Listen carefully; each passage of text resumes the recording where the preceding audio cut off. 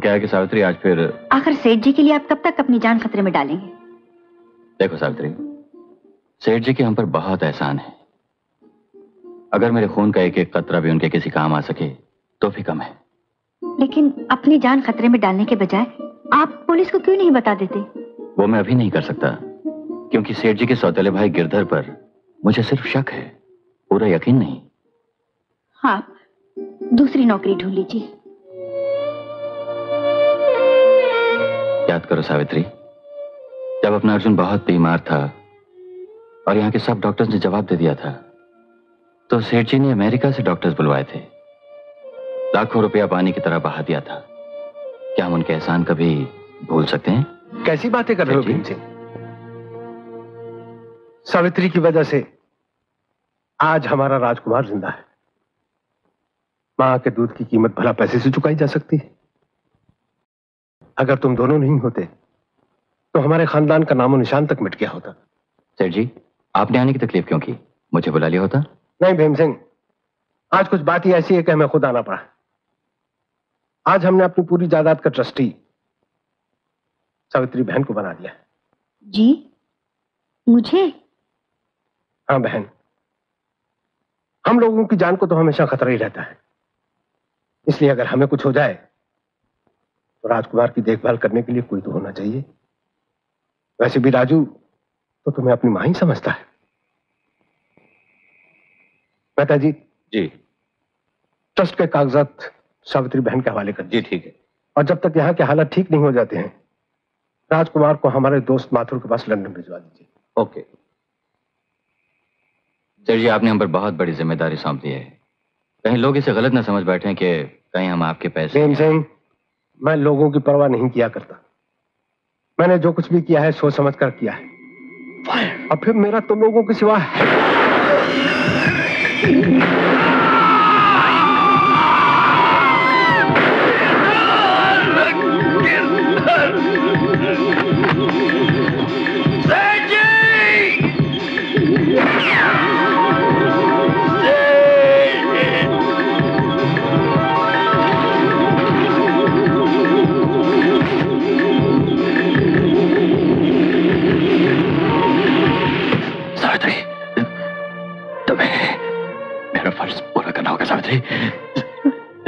सेठ जी के बेटे राजकुमार को मारना होगा, बड़ा करना होगा।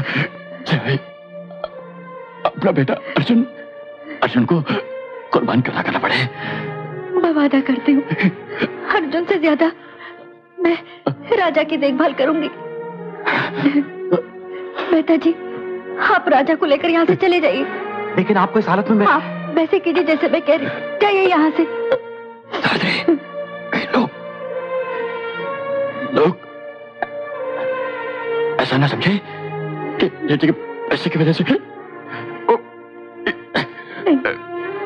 ऐसे नहीं होने दूंगी।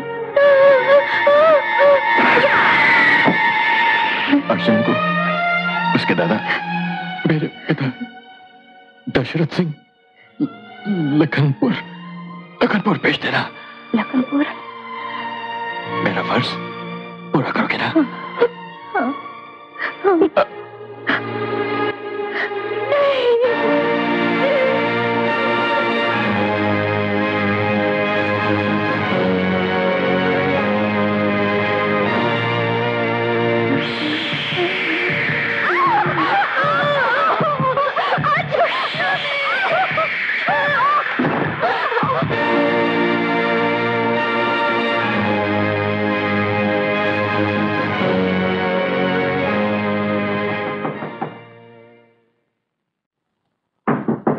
खोल रहा हूँ। तुम दशरथ सिंह? हाँ? ये तुम्हारा ग्रैंडसन अर्जुन। तुम्हारा सन भीम सिंह का मर्डर हो गया। भीम सिंह का खून हो गया? खून हो गया उसका? किसने खून किया उसका? किसने मर्डर किया उसको? बताओ। मुश्किल से हम तुम्हारा सन का निशाने को बचा कर लाया। मगर इसकी माँ कहाँ है? माँ कहाँ है इसकी? वो बोलो बोलो बोलो।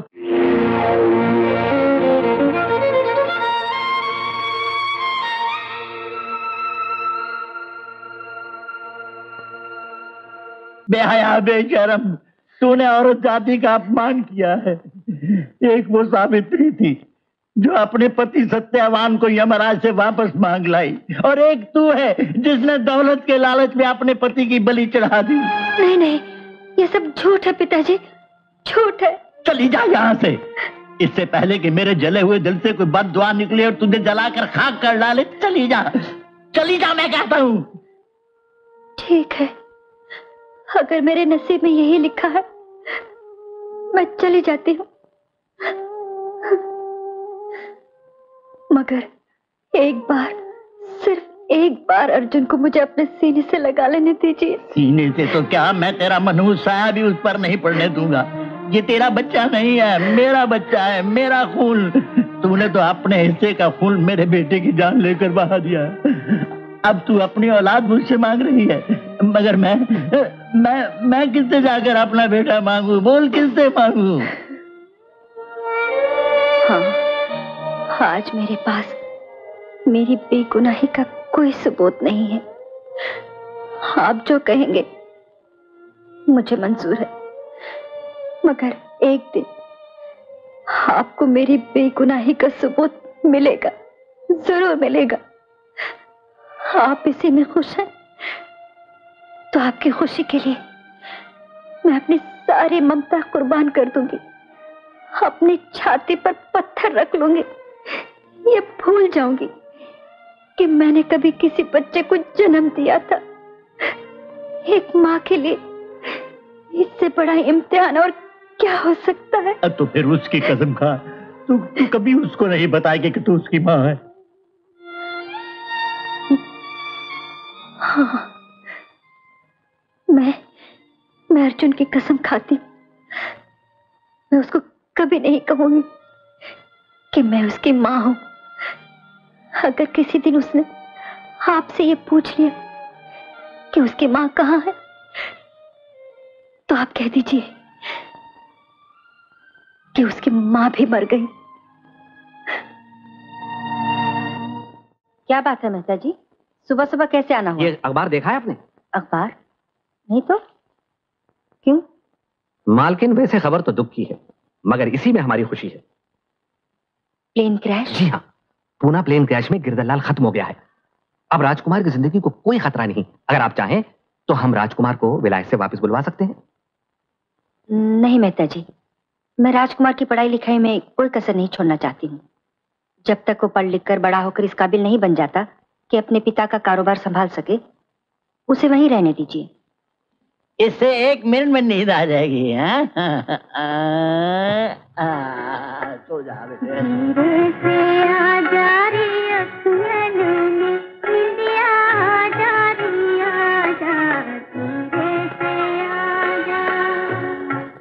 दो जाएग फलदार उद्दीन तन जान कहीं अर्जुन, अरे ओ अर्जुन, अरे सूर्य सर पे चढ़ा है, भाई उठ। अरे ओ अर्जुन, ओ अर्जुन। ना ना, मैं तने नहीं जान दूंगा। तुम मेरी जिंदगी हो, तुम मेरे सब कुछ हो, मैं नहीं जान दूंगा, नहीं जान दूंगा। अरे ओ अर्जुन, नहीं जान दूं। ओ अर्जुन।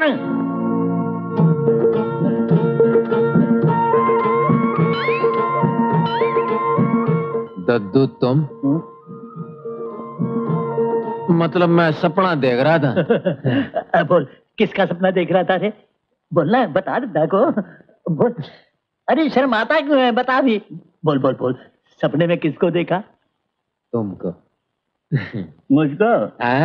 मन ने देखा है कि दद्दू मन ने छोड़ के जा रहा है, और मैं चिल्ला चिल्ला के बोल, नहीं दद्दू मन ने छोड़ के मत जाना, तुम मेरी जिंदगी हो, तेरे बगैर मैं मर जाऊंगा।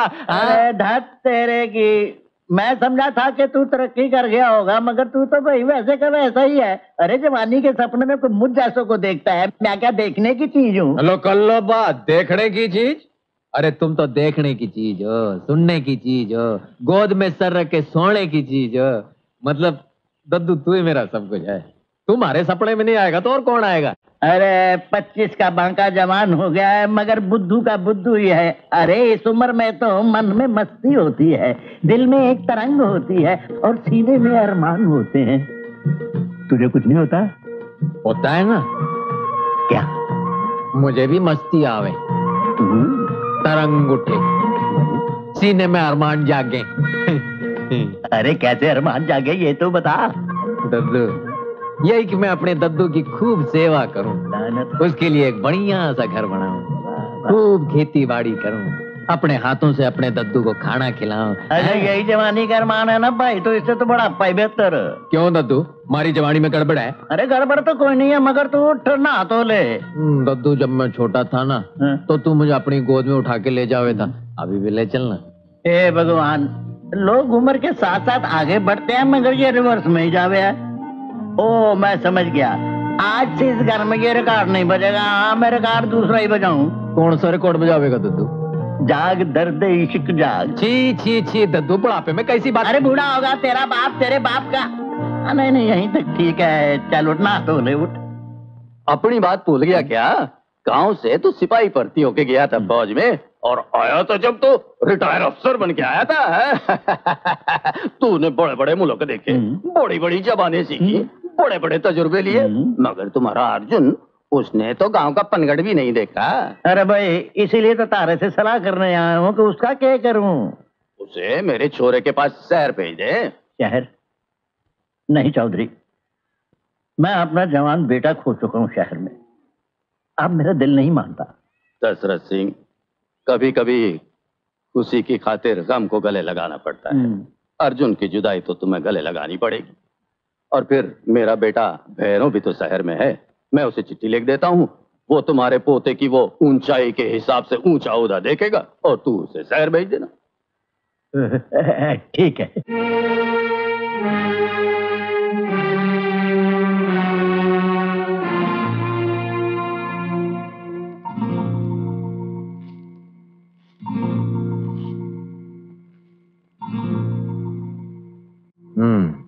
मैंने थारी सारी बातें सुन ली दद्दू। तू मुझे शहर भेजेगा और वो भैरव मुझे बड़ा ओहदा देगा। मैं कोई नहीं जाना शहर वहर। सारी जिंदगी पाल पोस के बड़ा किया, जब मैं जवान हो गया तो कहता मुझे छोड़ के चला जा।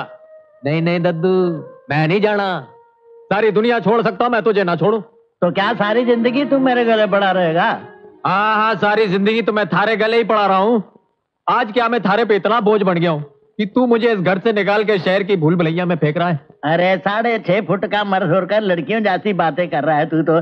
अरे कब तक यहाँ पड़ा जुत्तियां झटकाता रहेगा? शहर जा, अपने पैरों पर खड़ा हो। तो कर लो बात, अपने पैरों पे तो खड़ा हो दद्दू। ये देख क्या मुसीबत है। लंबे की अकल घुटने में होती है, पर तेरी तो लगता है जुत्ती में है। अरे बाबले, इस दुनिया में इंसान 2 बार जन्म लेता है। एक बार माँ की कोख से पैदा होकर घर आता है, और दूसरी बार घर से निकलकर दुनिया में जाता है, अपनी इज्जत कमाता है, अपना नाम कमाता है। देख, तू जितना ऊंचा है ना, उससे भी ऊंचा नाम कमा, ताकि दुनिया को तेरा दद्दू ये कह सके कि ये रहा मेरा पोता अर्जुन सिंह। देख, मेरे जीते जी तू कुछ बन जा। मेरा क्या भरोसा, न जाने कब ऊपर वाले का बुलावा। बस दद्दू, इसे आगे न बोलना। तेरा बुलावा आया ना तो मैं जाऊंगा। मैं उसको बोलूंगा दद्दू मैं हूं। नहीं। तू चाहता है ना कि मैं शहर जाऊं? मैं जाता हूं। मैं कुछ बढ़ के दिखाता हूं, अपने पैरों पर खड़ा होकर दिखाता हूं। खुश ना तू अब? जीते रहो बेटे, जीते। बस दद्दू, तू बुलावे वाली बात ना करियो। हाँ, भगवान मेरे बुरी नजर से बचाए। वक्त आ गया है कि मैं तुम्हें जिंदगी का अपना वो राज बता दूं जिस पे आगे चल के तुम्हें अमल करना होगा। बेटे, आज से 20 साल पहले जब तुम पंचगनी के एक स्कूल में पढ़ते थे, मैं तुमसे मिलकर बंबई वापस आना चाहता था। मैं जब पूना के एयरपोर्ट पर पहुंचा तो मैंने वहां एक आदमी को एक टिकट के लिए ऑफिसर के सामने गिड़गिड़ाते हुए देखा। उस आदमी का शायद कोई फैमिली मेंबर बंबई में बहुत सख्त बीमार था, इसलिए उसका वहां जाना जरूरी था, और हवाई जहाज में कोई सीट खाली नहीं थी। न जाने मुझे क्यों तरस आया और मैंने अपना टिकट उस आदमी को दे दिया। वो आदमी मुझे दुआएं देता हुआ हवाई जहाज में बैठ गया। वो हवाई जहाज उड़ा, और वो उड़ान उस जहाज की आखिरी उड़ान थी। क्योंकि कुछ ही मिनट बाद वो जहाज पनवेल की पहाड़ियों में टकराकर क्रैश हो गया था। सबके सब मारे गए, लेकिन मैं बच गया बेटे। शायद मैंने जिंदगी में एक नेक काम किया था, और वो था अपना टिकट उस आदमी को देना। अगले दिन अखबारों में मरने वालों की लिस्ट में मेरा भी नाम था, और मैंने इसका पूरा पूरा फायदा उठाया बेटे, चूंकि मैं दुनिया की नजरों में मर चुका था। समझे बेटे? ये था कहानी का एक हिस्सा। आओ मेरे साथ।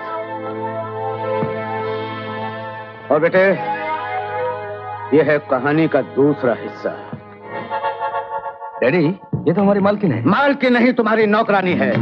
सिर्फ नौकरानी। हाँ, ये देखो, सान्याल होटल बंबई, जिसके तुम मैनेजर हो।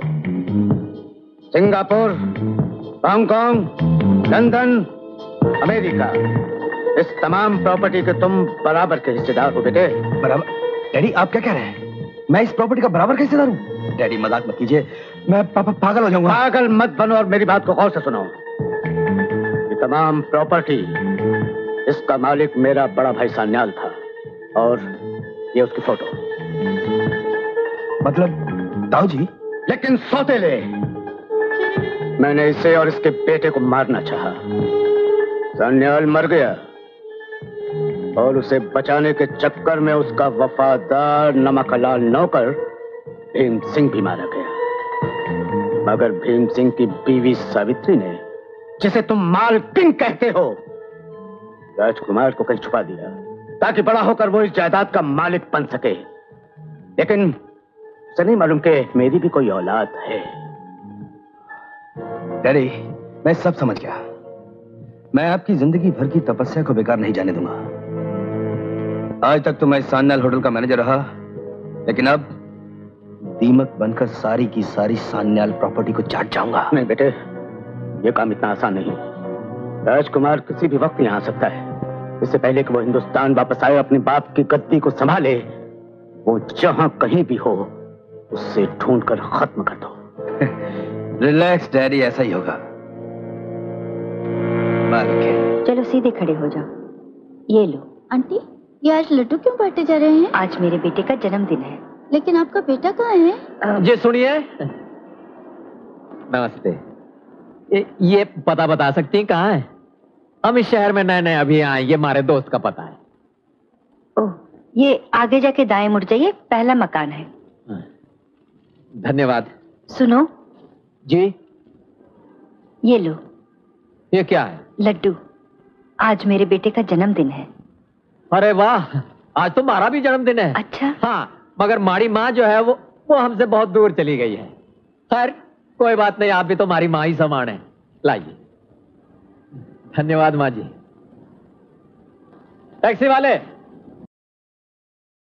लो, एक और आया बेकारी बढ़ाने को। लो कर लो बात। अबे भूल गया, तू नहीं तो कहा था भाई पढ़ा लिखा है, लंबा चौड़ा है, शहर आजा, तो मैं आ गया।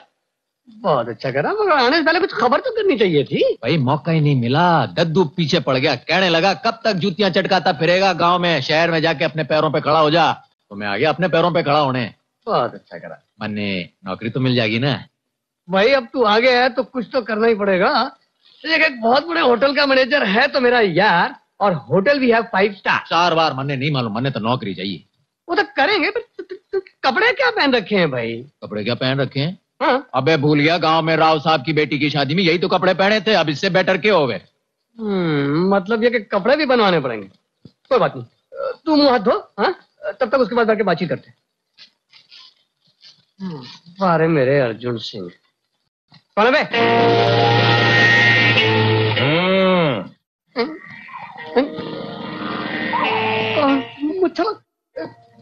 क्यों बे चपड़गंजू, चोरी चोरी उस मोटू की औरत के साथ में मेरी तस्वीरें निकाल रहा था?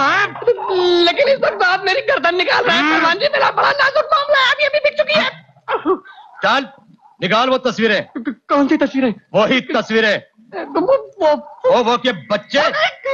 तस्वीरें कहाँ है? कैमरे में। कैमरा कहाँ है? कैमरा टेबल पर। और टेबल कहाँ है? टेबल कोने में। और कोना कहाँ है? कोना कोना यही है, यही है। देखता हूँ अरे बाप रे, अरे क्या कर रहा है, क्या कर रहा है यार? मेरी कैमरे की रील खराब कर दी। ये क्या कर दिया? आज के बाद फिर कभी मेरी फोटो किसी औरत के साथ निकालने की कोशिश की तो मैं तुझे जिंदा गाड़ दूंगा, समझे?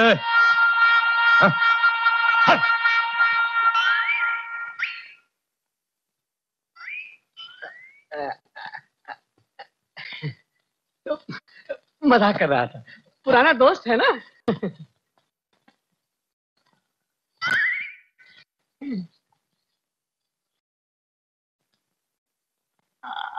साईं राम राम। मर गए। राम राम साईं। साईं फोटो निकाला? हाँ, निकाला। तो लाओ जल्दी से लाओ। अब अपनी हरामजादी बीवी को मजा चखाऊंगा और उस काले मुच्छर को भी मजा चखाऊंगा। देखूंगा किस तरह दूसरों की बीवी के साथ घूमता है। वो तो है। अरे बड़ी देखता क्या है, फोटो निकालो। साईं क्या है, फोटो निकाला तो, लेकिन कुछ गड़बड़ होगी, ठीक से निकली नहीं। क्या कहा? फोटो निकली नहीं? अरे इन फोटो के भरोसे तो कचहरी में मैंने मुकदमा दायर किया और वकीलों को तैयार किया और तुमको पैसे खिलाता रहा और तुम कहते हो फोटो निकली नहीं। पर वो तो मेरा क्या कसूर है? कैमरा ने धोखा दे दिया भाई। वो धोखेबाज कैमरा कहाँ है? टेबल पर। और टेबल कहाँ है? कोने में। और कोना कहाँ है? आ गया है? तो यही है वो धोखेबाज कैमरा। अब ये कैमरा किसी को धोखा नहीं देगा। मेरा कैमरा तोड़ दिया। Shut up, you idiot! अब वरी तुम हमको दोबारा दिखाई दिया तो हम तुम्हारा कैमरा तोड़ देगा, समझे?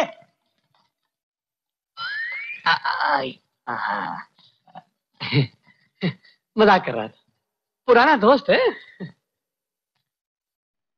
तू नाराज नहीं होना, देख गांव वापस नहीं जाना, नहीं तो मेरा भांडा फूट जाएगा। दद्दू मुझसे नाराज हो जाएंगे।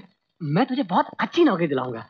देख आज एक बहुत बड़ी पार्टी है, तू जल्दी से तैयार हो जा, शाम को वहां जाएंगे।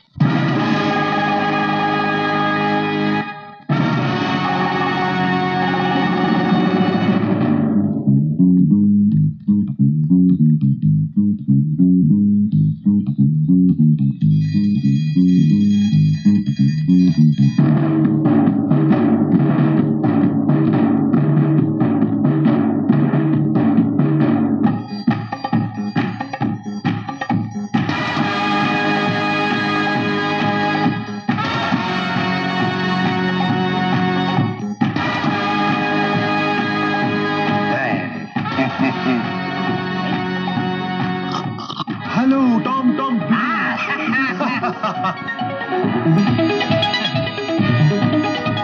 भाई बहुत बढ़िया, बहुत बढ़िया, बहुत बढ़िया। के बात से आहिस्ता बात कर, बड़ा होटल है भाई। हाँ भाई भैरों, यहाँ तो तन्ने कोई नहीं पीटेगा। पावला हो रहा है, यहाँ किसकी मजाल जो मैंने हाथ भी लगा जाए। हाँ, यहाँ तेरे को किसी ने पीटिया ना तो तेरी और उसकी गर्दन उतार के गांव के पीपड़ पे लटका दूंगा। देखिए मेरे बाप अर्जुन, देखिए यहाँ ईसा वीसा कुछ मत करिए, यहाँ मेरी थोड़ी इज्जत है। इज्जत? हाँ हाँ समझ गया ना। हाँ मेरे संग संग रहिए।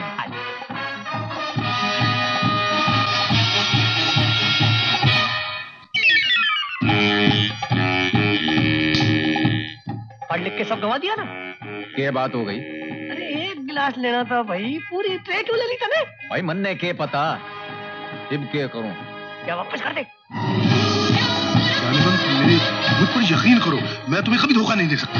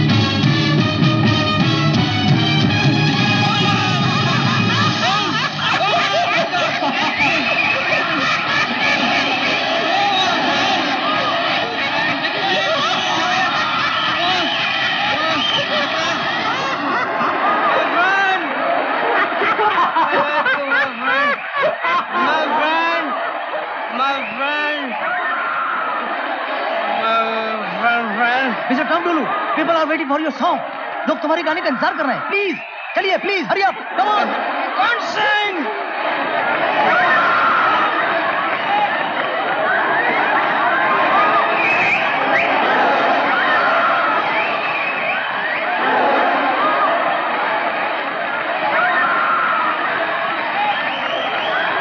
I can't sing. हमारा दोस्त गाया. क्या हुआ?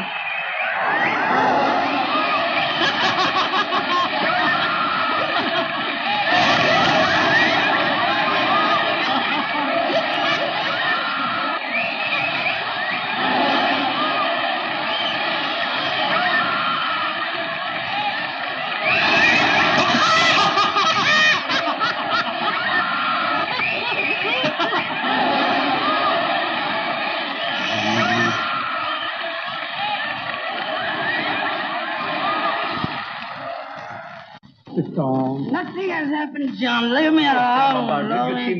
तू क्या करता रहे?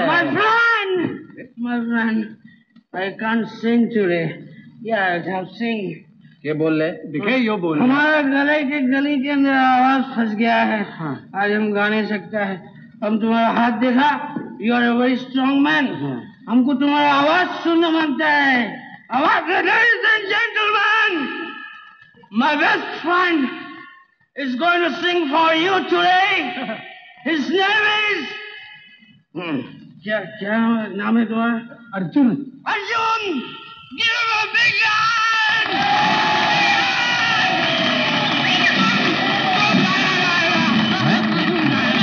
अरे भाई मैं नहीं गाऊंगा. पैरों चेक करे पैरों. भाई गाना नहीं गाना मैं के गाऊं. पैरों अरे बावड़ा हुआ के.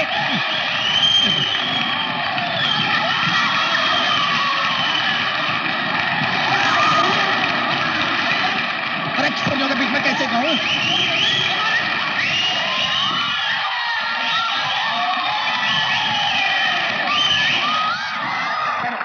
अरे क्या करेगा तुम? अरे बाबा क्या गाऊं? अरे बाबा कुछ भी गा दे, मीरा गा दे. देखिए बड़े बड़े लोग हैं, शायद नौकरी का चक्कर चल जाए. मैं हूं ना, मत कर. चल भाई. अब भाइयों, लेडीज एंड जेंटलमैन, अब गावेगा मेरा यार. मैं हूं ना, मत कर. हाँ भाई, ऑर्केस्ट्रा रेडी.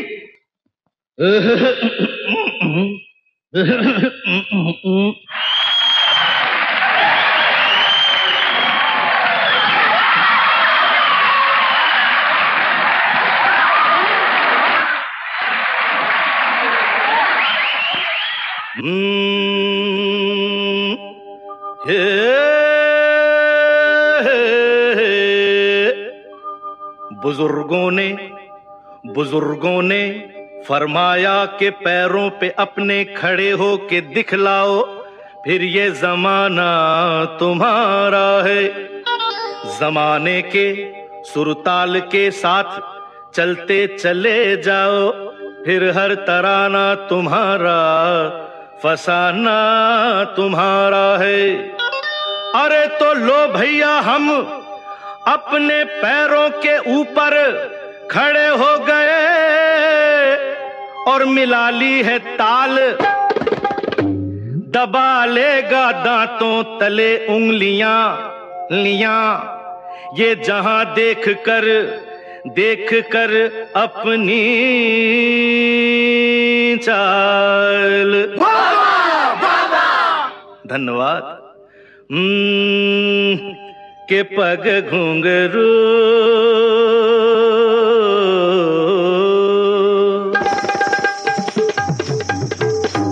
के पग घुंघरू बांध मीरा नाची थी.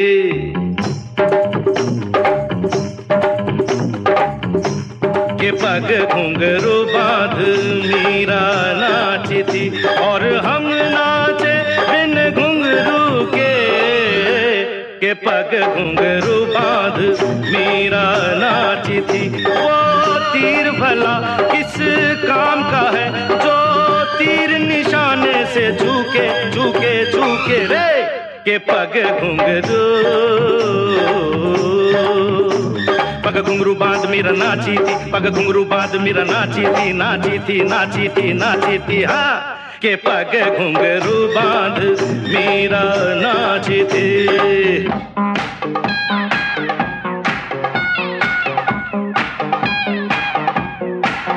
सा सा सा ग ग रे रे सा नि नि नि सा सा सा, सा सा ग ग रे रे सा नि नि नि सा सा सा, सा सा सा ग ग रे रे सा नि नि नि सा सा सा, ग ग ग प प म म ग रे रे रे ग ग ग, ग ग प प म म ग रे रे रे ग ग ग, प नि सा प नि सा म प नि म प नि रे रे रे रे रे रे रे रे रे ग रे ग रे ग रे ग रे ग प प प प प म ग रे ध ने ध सा ने सा सा ने सा सा ने सा सा ने सा सा सा ने सा सा ने सा सा ने सा सा प म प म ग म ग रे ग रे सा रे सा ने सा रे सा ग रे ग रे ग रे म ग म ग म प म प म ग रे सा ने ध सा प म ग रे सा ने ध सा प म ग रे सा ने ध सा।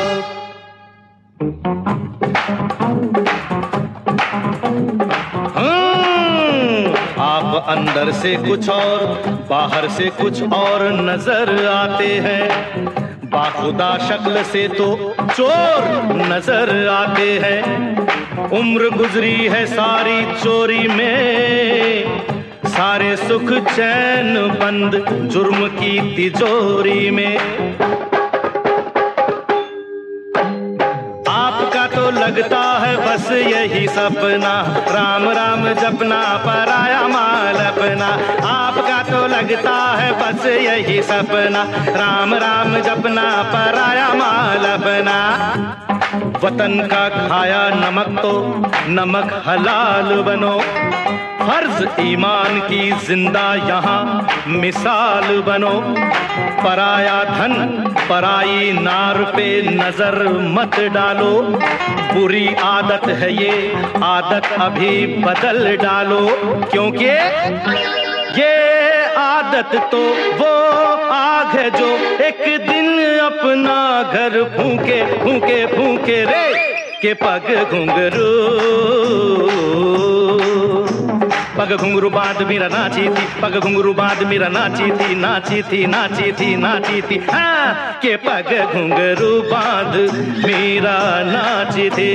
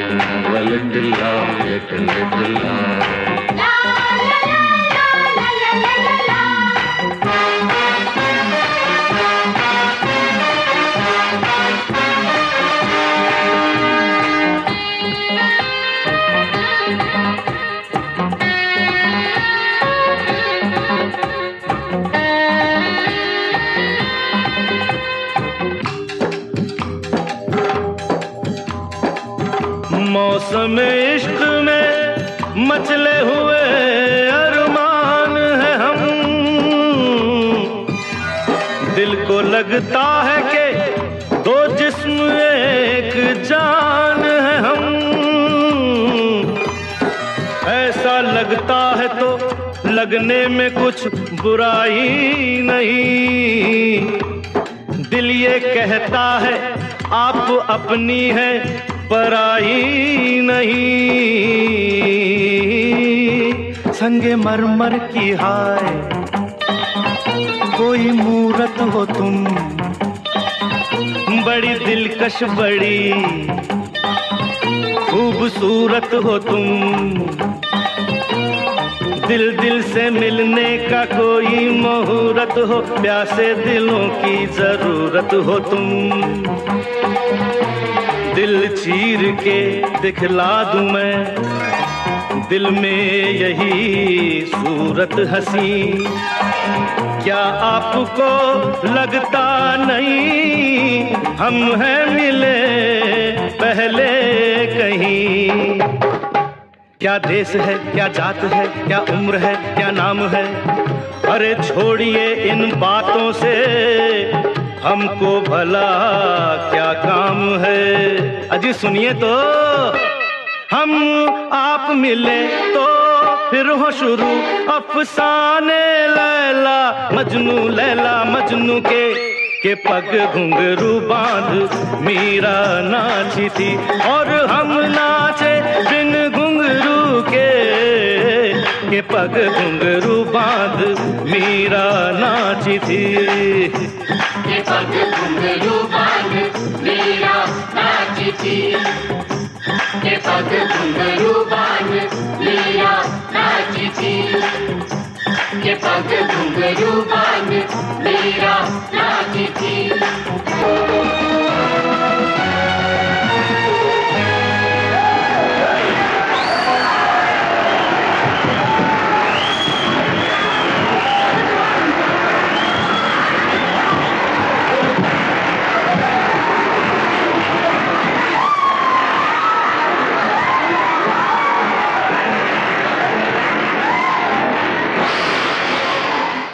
अरे अर्जुन उड़ा।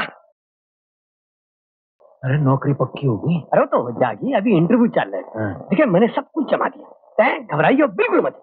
मैनेजर कुछ भी पूछे फटाफट जवाब देना, वो एक पूछे तू 10 जवाब देना है, तभी बिल्कुल मत। आज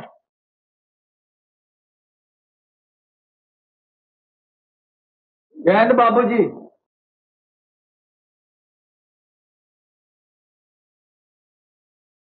तुम्हारा दिमाग खराब हो गया, ये किस चीज को ले आया तुम? कर लो बात। बाबू जी हम चीज नहीं है, हमारा नाम अर्जुन सिंह वल्द भीम सिंह वल्द दशरथ सिंह है। लखनपुर गांव के रहने वाले, इंटर पास है, गांव में सबसे अव्वल नंबर आए थे। हमारे गांव में हमारे दद्दू और मैं ही सबसे ज्यादा पढ़े, बाकी कोई चौथी पास नहीं। शहर में आने से पहले हमारे दद्दू ने हमको 3 बातें सिखाई। पहली बात, पराई औरत पराई दौलत में हाथ नहीं रखना। हाँ। दूसरी बात, जिसका नमक हो उसकी नमक हलाली करना। तीसरी बात, अन्याय के सामने सर नहीं झुकाना। बोलो हमारे दद्दू ने ठीक कहा कि नहीं कहा? हमारे दद्दू ने बिल्कुल सही कहा। अब तुम शहर में आए हो, ऐसी ही बातें करोगे या तुम्हें इंग्लिश वगैरह भी आती है? लो कर लो बात। अरे बाबूजी ऐसी इंग्लिश आवे दैट आई कैन लीव अंग्रेज behind. You see sir, I can talk English, I can walk English, I can laugh English, because English is a very funny language. Bhairon becomes barren and barren becomes Bhairon because their minds are very narrow. In the year 1929, sir, when India was playing against Australia in Melbourne City, Vijay Merchant and Vijay Hazare, they were at the crease, and Vijay Merchant told Vijay Hazare, look Vijay Hazare, this is a very prestigious match and you must consider this match very carefully. So considering the consideration that Vijay Hazare gave Vijay Merchant told Vijay Hazare that ultimately we must take a run. And when they were striking the ball on the leg side, sir, the consideration came into an ultimatum, and ultimately Vijay Hazare went to Vijay Merchant and said, shut up! Similarly, sir, in the year 1979, when India was playing against Pakistan in Wankhede Stadium, Bombay, Wasim Raja and Wasim Bari, they were at the crease. And Wasim Bari gave the same consideration to Wasim Raja. And Wasim Raja told Wasim Bari, look sir, this ultimately has to end in a consideration which I cannot consider.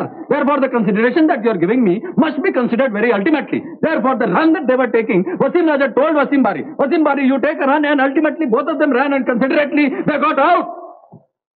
Okay. Sir, मेरे इस सामान्य ज्ञान पर आपको कुछ विशेष टिप्पणी करनी? What? इनका मतलब है कि इनकी कॉमन नॉलेज पे आपको कुछ स्पेशल कमेंट करना है? नहीं, तुम्हारी जनरल नॉलेज और अंग्रेजी दोनों बहुत अच्छे हैं मिस्टर अर्जुन सिंह वल्द भीम सिंह वल्द दशरथ। हाँ ठीक है। तुम्हारी नौकरी पक्की? सारी नौकरी पक्की। तुम बाहर जाओ, मैं धर्म से बात करता हूँ। जय हिंद। जय हिंद। यस सर, कोई नया आदमी है? ट्रेनी? ओके सर, मैं समझा दूंगी। Okay thank you. Miss Poonam, ये है मिस्टर अर्जुन। रंजीत बाबू ने आपके पास नौकरी के लिए भेजा। दिल को लगता है कि दो जिस्म एक जान है हम, ऐसा लगता है तो लगने में कुछ बुराई नहीं। ओ भाई, मिस पूनम, रंजीत बाबू ने आपके पास नौकरी। मुझे पता है, लेकिन आप यहाँ काम करने आए हैं। आप तो इतना अच्छा गाते हैं तो... पर गाना गाने के साथ साथ खाना खाने की भी जरूरत होवे, और हाँ। खाना खाने के लिए काम की जरूरत होवे। आइए ना, मैं आपको समझा देती हूँ। आइए।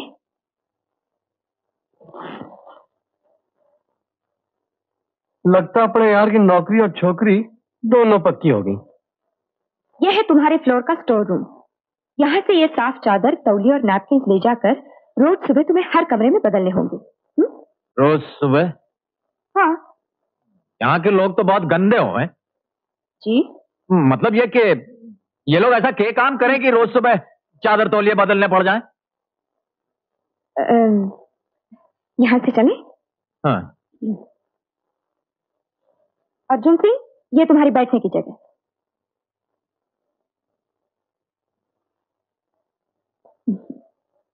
पूनम जी, हमारा औदा क्या होगा? औदा? मतलब हमारी पोस्ट क्या होगी? पोस्ट? ये टेलीफोन सुनना। ये बोर्ड देख रहे हो? जिस नंबर की घंटी बजेगी उसमें चले जाना और बड़ी इज्जत से पूछना, मैं आपके लिए क्या कर सकता हूँ। हाँ, जैसे ये बजी 666। चलो मेरे साथ, मैं तुम्हें समझा देती हूँ लोगों से कैसे मिला जाता है। वैसे इस रूम का आदमी अपने नंबर के मुताबिक है। चलो।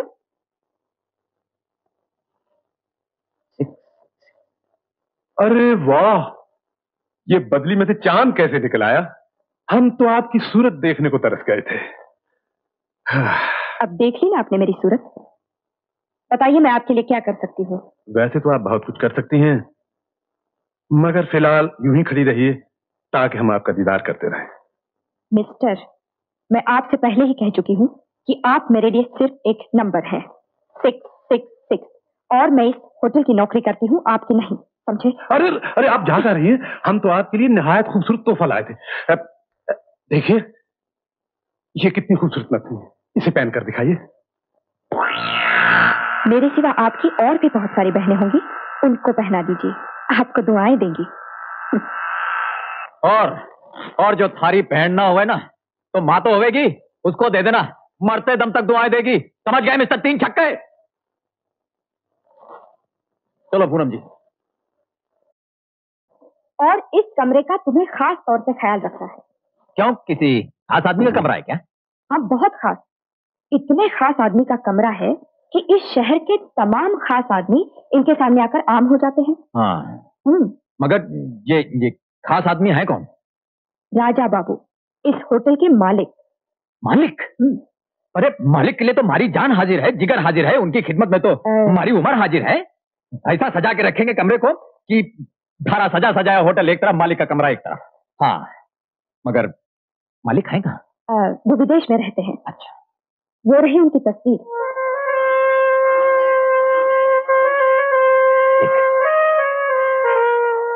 जयराम जी की मालिक। गुड मॉर्निंग राजा बेटे। गुड मॉर्निंग माधुर अंकल। Good morning. मुझे पूरा यकीन है बेटे, इस बार भी ये कंपटीशन तुम ही जीतोगे। माधुर अंकल, आपको तो सिर्फ यकीन है, लेकिन मेरा दावा है कि इस बार भी इस कंपटीशन में मेरे सिवा कोई नहीं जीतेगा। और एक बार फिर मेडल लेकर माँ के कदमों में रख दूंगा। ओह, I am sure. Yes mister Ranjit. तुम राजकुमार को जानता है? हम राजकुमार को बहुत अच्छा जानता है, वो इधर ही है। हाँ, उसे खत्म करना है। तुम्हारा काम हो जाएगा। Yes, right. 500,000। 500,000 मंजूर है? Okay okay, done, you'll get it। Good. बहुत जल्द तुमने तीर निशाने पे मारा है, तुम तो उस्ताद निकले। Thank you daddy, thank you daddy. मैं एक तीर से 2 शिकार करूंगा, राजकुमार के साथ साथ सावित्री देवी भी। Good good, very good, that's like my son. The race is ready to go. Get ready. 3, 2, 1, go!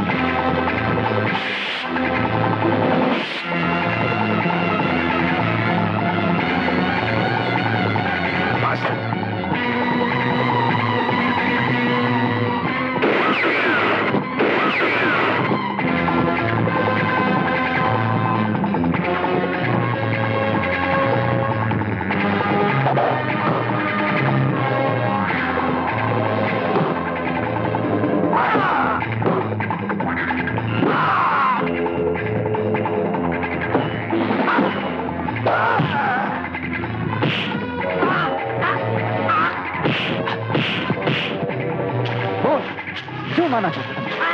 बोल बोल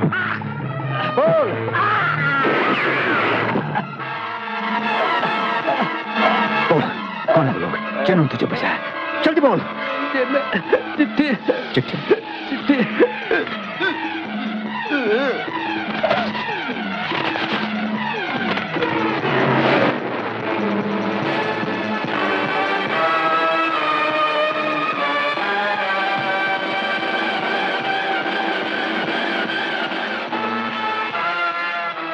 ये कौन लोग थे राजा बेटा जो तुम्हें जान से मारना चाहते थे? माधुर अंकल, आपके हर सवाल का जवाब इस चिट्ठी में।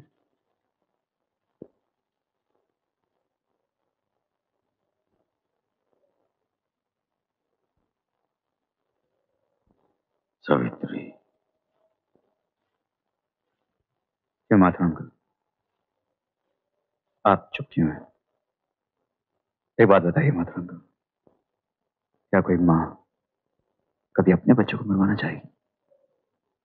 तुम्हें ये जानकर दुख होगा बेटा, सावित्री तुम्हारी माँ नहीं। क्या? हाँ राजा बेटा, सावित्री ने तुम्हें पाला है। ओह, सिर्फ पाला है। अब सब समझ गया।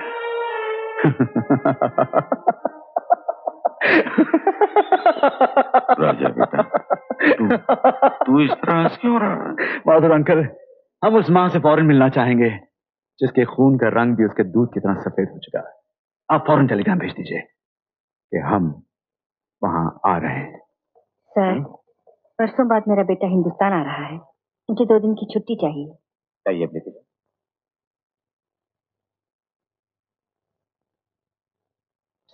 शुक्रिया। अरे भाई क्या कर रहे हो, जल्दी करो ना। यहाँ आने पर उसे किसी चीज की कमी महसूस नहीं होनी चाहिए। जी आप फिक्र मत कीजिए, राजा बाबू के आने से पहले आपको हर चीज टिप टॉप मिलेगी। मैंने सब बंदोबस्त करवा दिया है। उधर टेबल पर। रंजीत, जाने से पहले उसका कमरा फिर से चेक कर लो। जी मालकिन। माँ जी, एक बात समझ में नहीं आई।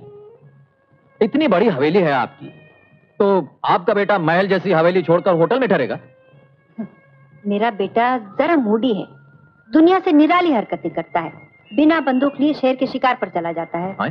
हाँ, जब बर्फ पड़ रही हो तो सारी दुनिया घर में बैठे कंबल लिए कांप रही होती है और ये बाहर बैठकर आइसक्रीम खाता है। अरे माँ जी, आपके बेटे के शरीर के ऊपरले हिस्से में कुछ गड़बड़ है क्या? गड़बड़ नहीं, मैंने कहा ना जरा मूडी है, इसीलिए सोचा आधी रात को उठकर कहे माँ मुझे होटल जाना है, तो फिर कहें क्या? हम तो कह रहे हैं राजा, घर में घर वाले रहते हैं और हम तो भटकने वाले लोगों में से हैं, और भटकने वाले लोग होटलों में सिवा रह ही कहाँ सकते हैं। राजा बेटा। अरे नहीं, बस बस बस माँ, ज्यादा जोर से नहीं वरना दम निकल जाएगा। चल, कैसी बातें करता है, माँ गले लगे तो दम निकल जाता है। मिलावट का जमाना है माँ, हर चीज में मिलावट है। दोस्ती में, प्यार में, मोहब्बत में और ममता में। राजा, ये तू कैसी बातें कर रहा है? छोड़ ना माँ, अभी तो आप कह रही थी कि हम बहुत मूडी हैं। खैर कोई बात नहीं, हम लोगों की बातों की परवाह नहीं किया करते। ये लड़कियां कौन है? ये दोस्त हैं, दोस्त। दोस्त? हाँ माँ, दोस्त। क्या माँ के बिना दोस्तों की जिंदगी बेमाने है। 4 दिन की जिंदगी है, हंस खेल के गुजार लो। कौन जाने कब मौत आ जाए, और फिर अर्थी उठाने के लिए कुछ दोस्तों का होना बहुत जरूरी है। राजा, अर्थी उठे तेरे दुश्मनों की। तुझे क्या हो गया है? इतने बरसों के बाद बेटा माँ से इस तरह मिलता है। क्या विदेश की हवा अपनों को इतना बदल देती है? बोल बोल। कमाल है, हम हिंदुस्तान इतने सालों बाद आए और हमारा स्वागत आंसुओं से किया जा रहा है। कोई बात नहीं, लेट्स चेंज द सब्जेक्ट। कल 13 तारीख है, हमारा जन्मदिन है, बहुत ही मनहूस तारीख है, लेकिन क्या करें, हम मजबूर हैं, और फिर जन्मदिन तो मनाना ही पड़ेगा। एक बात बताइए माँ, आप हमारे जन्मदिन पे हमें क्या तोहफा देंगे? बोल बेटा, क्या चाहिए तुम्हें? ये सब कुछ तो तुम्हारा ही है। हाँ, ये तो हम जानते हैं कि ये सब कुछ हमारा है और हमारे बाद तुम्हारा। राजा,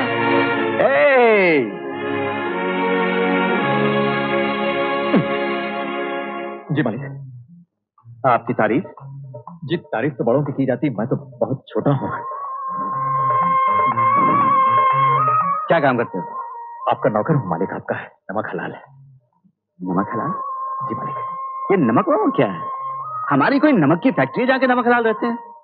अरे भाई, यहाँ कोई नमक हलाल वाला नहीं है। हाँ, बड़ी मतलबी दुनिया है। हाँ, और लोग अपने फायदे के लिए मौका पाते ही आदमी हलाल कर देते हैं। क्यों? अच्छा भाई, मिस्टर नमक हलाल, आप हमारे काम करेंगे। जी मालिक। 4 शैंपेन बॉटल्स चिल कर दीजिए। Chill chill chill chill chilled, समझे? चिल ठंडी कर दीजिए, ठंडी।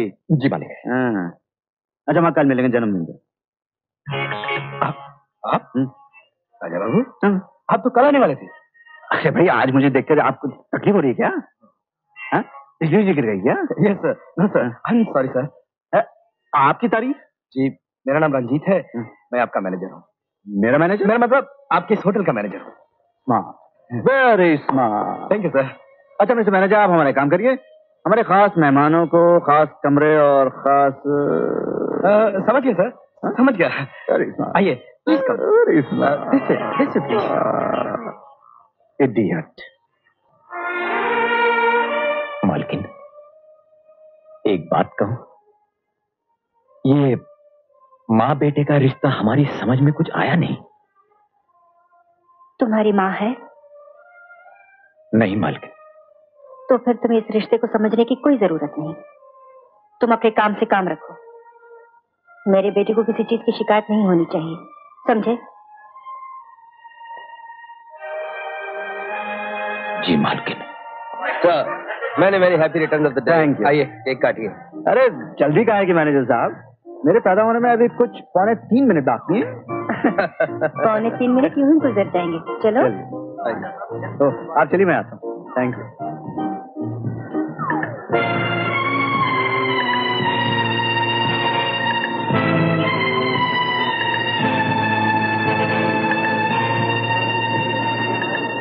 कुत्ते की माँ। क्या कहा? मेरा मतलब है कुत्ते की मालकिन आप ही हैं। हाँ जी। ये कुत्तों की पार्टी चल रही है, सारा केक खराब कर दिया, सारे प्रोग्राम का, मेरा मतलब सारी पार्टी का सत्यानाश कर दिया आपने। ऐसी गलती हो गई, सॉरी। सॉरी कहने से केक ठीक हो जाएगा।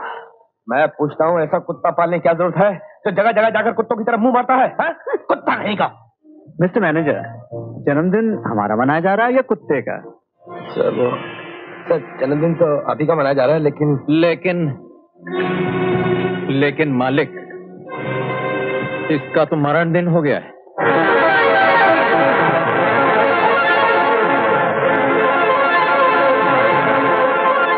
क्या हुआ इसे? इसने आपके जन्मदिन का केक खाया और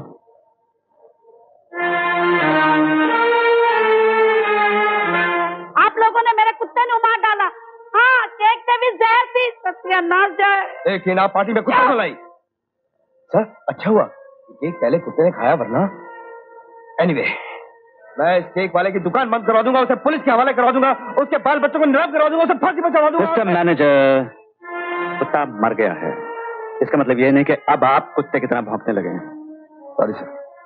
इस केक का ऑर्डर किसने दिया था? मालकिन ने सर। मेरा मतलब मैंने सर। आप इस होटल के मैनेजर हैं? Yes sir. बड़ा अच्छा मैनेजमेंट है आपका। Thank you sir. Shut up. Sorry sir. चाहिए फौरन दूसरे केक का बंदोबस्त कीजिए और पूरा इंतजाम मेरे कमरे में होना चाहिए। Yes sir. और सुनो, अब के केक कुत्ता नहीं खाएगा, आप खाएंगे, फिर हम खाएंगे। No sir. Yes sir. देखा माँ, मैंने कहा था ना, 13 तारीख बड़ी मनूस होती है। ये केक कुत्ते को मारने के लिए नहीं, हमें कुत्ते की मौत मारने के लिए बनाया गया था। खैर कोई बात नहीं, हम तो विलायत से ही सर पे कफन बांध के आए थे। Come on, cheer up, it's nothing. Cheer up everyone, let's have fun. The party continues in my room. आइए सब लोग मेरे कमरे में आइए। Come on.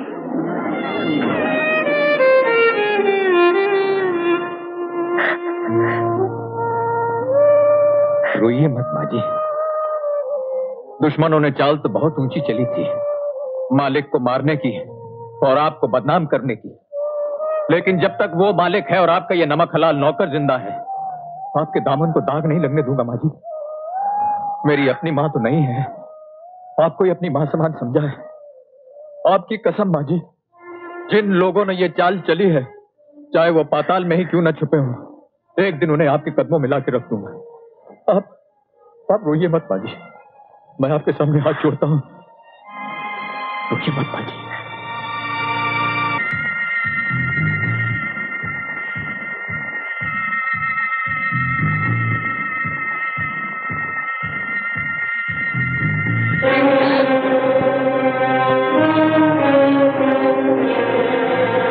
क्या मतलब है तुम्हारा?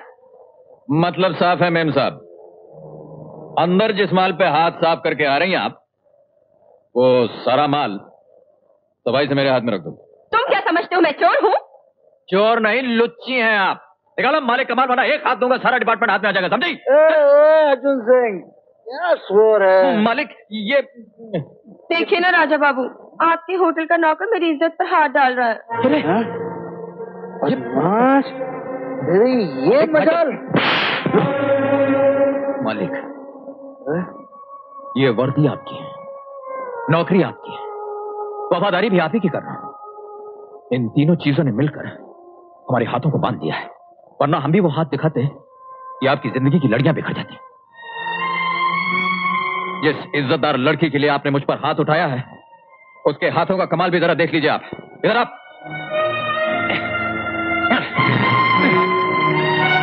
ये देखिए मालिक,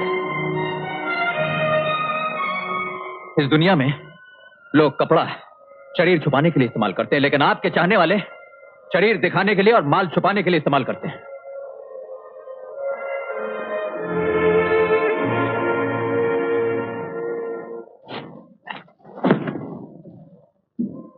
जा रहे हो अर्जुन सिंह?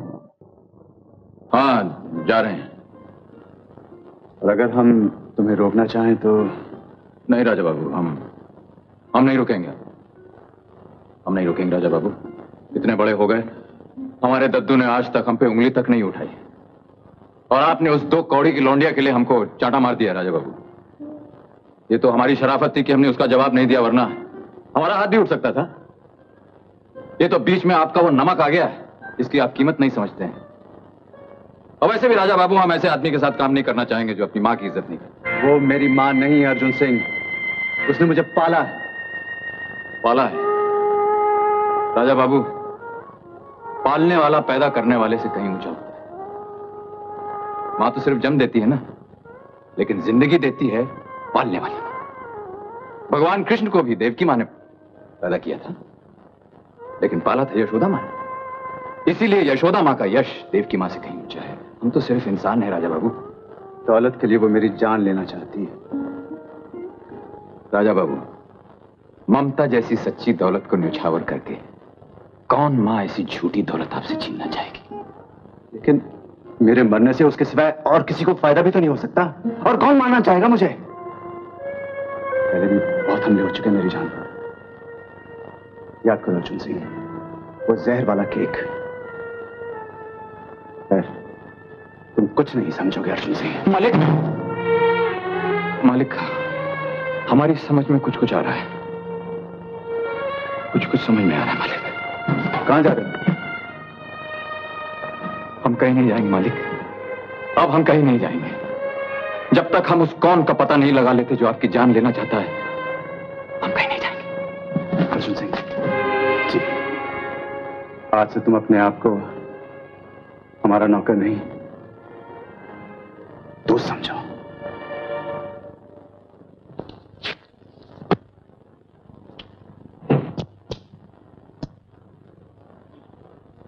नमस्ते। चलिए पूनम जी, मैं आपको घर छोड़ दूं। क्यों? क्या आज मैं अपने घर का पता भूल गई हूँ, या आप मेरे घर का पता जानना चाहते हैं? जी नहीं, ऐसी कोई बात नहीं है। अगर ऐसी कोई बात नहीं है तो आप क्यों मेरा टाइम वेस्ट कर रहे हैं? कोई मेरा इंतजार कर रहा है, समझे?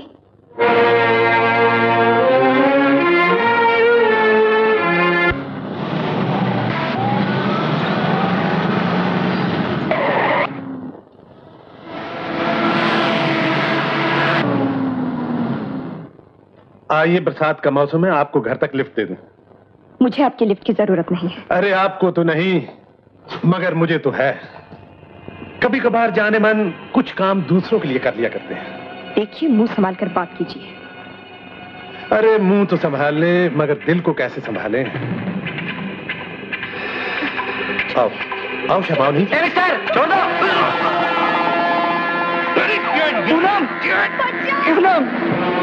अरे भाई साहब, लगी तो नहीं आपको? ये क्यों मार रहा है आपको? मारना था अपनी छड़ी से घुमा के उसको। मेरी पूनम को बचा लो। पूनम, पूनम।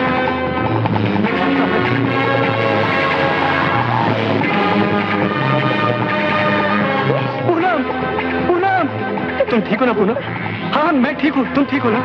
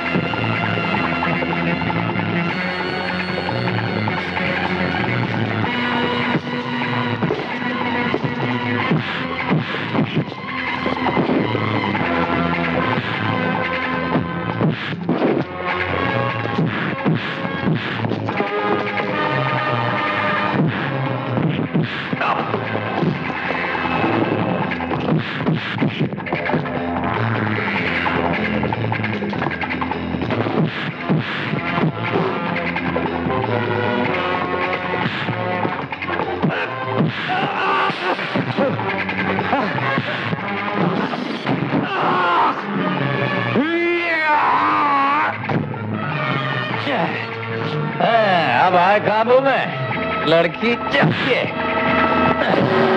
लो, तोड़ डाला खंबा। अब तो म्युनिसिपैलिटी वाले भी मारे। कैंडेस।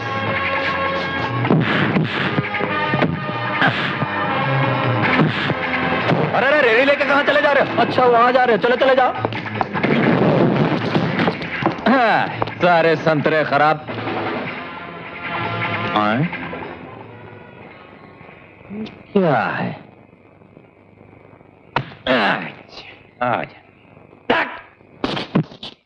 ये हाँ, बाबू नथुलाल जी, ये नथनिया वही है ना? अब मैं इसे आपके पहना दूं या आप साथ साथ? अरे तो रपट गए। आइए आइए आइए, अंदर आइए। ये हमारा गरीब खाना है, हम गरीबों का घर है। पूनम, ये आज पहली दफा हमारे यहाँ आए हैं, इनके लिए कुछ चाय पानी वगैरह का बंदोबस्त तो करो। अभी लाती हूँ भैया। आइए। भैया,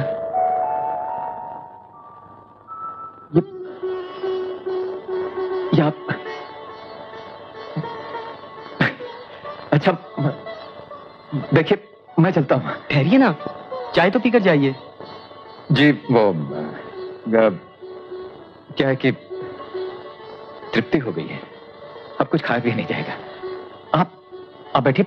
जी बैठिए ना। पूनम जी से कहिएगा मैं फिर कभी आऊंगा।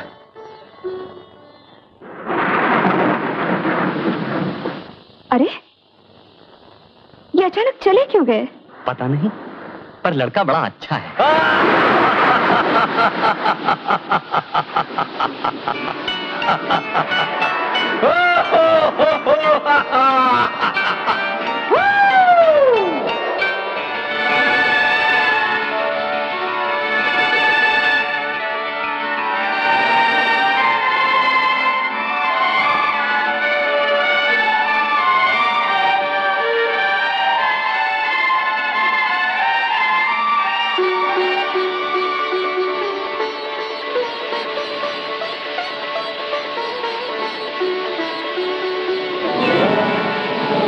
अरे अरे अरे, ना ना ना ना ना ना ना ना।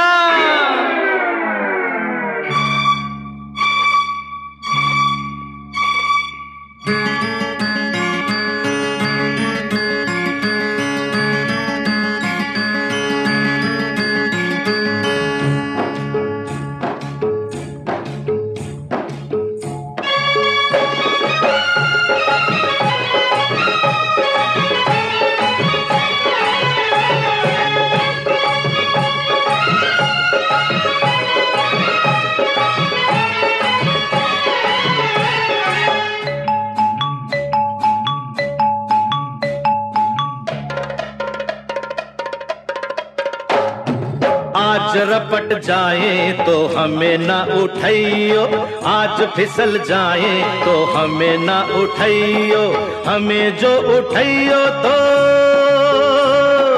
हमें जो उठाइयो तो खुद भी रपट जाइयो, हाँ खुद भी फिसल जाइयो। आज रपट आहा आज रपट जाए तो हमें ना उठाइयो।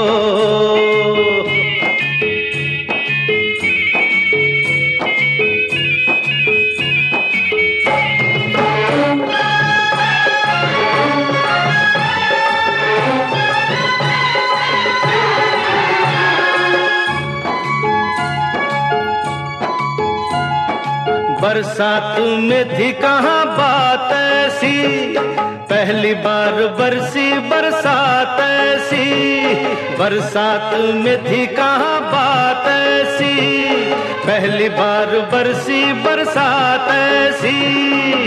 कैसी ये हवा चली, पानी में आग लगी, जाने क्या प्यास जगी रे। भीगा ये तेरा बदन, जगाए मीठी चुभन, नशे में झूमे ये मन रे। कहाँ हूँ मैं, मुझे भी ये होश नहीं आहा, ओहो आहा ओहो। आज बहक जाए तो होश न दिलइयो, आज बहक जाए तो होश न दिलइयो, होश जो दिलइयो तो होश जो दिलइयो तो खुद भी बहक जाइयो। आज रपट आहा आज रपट जाए तो हमें ना उठाइयो।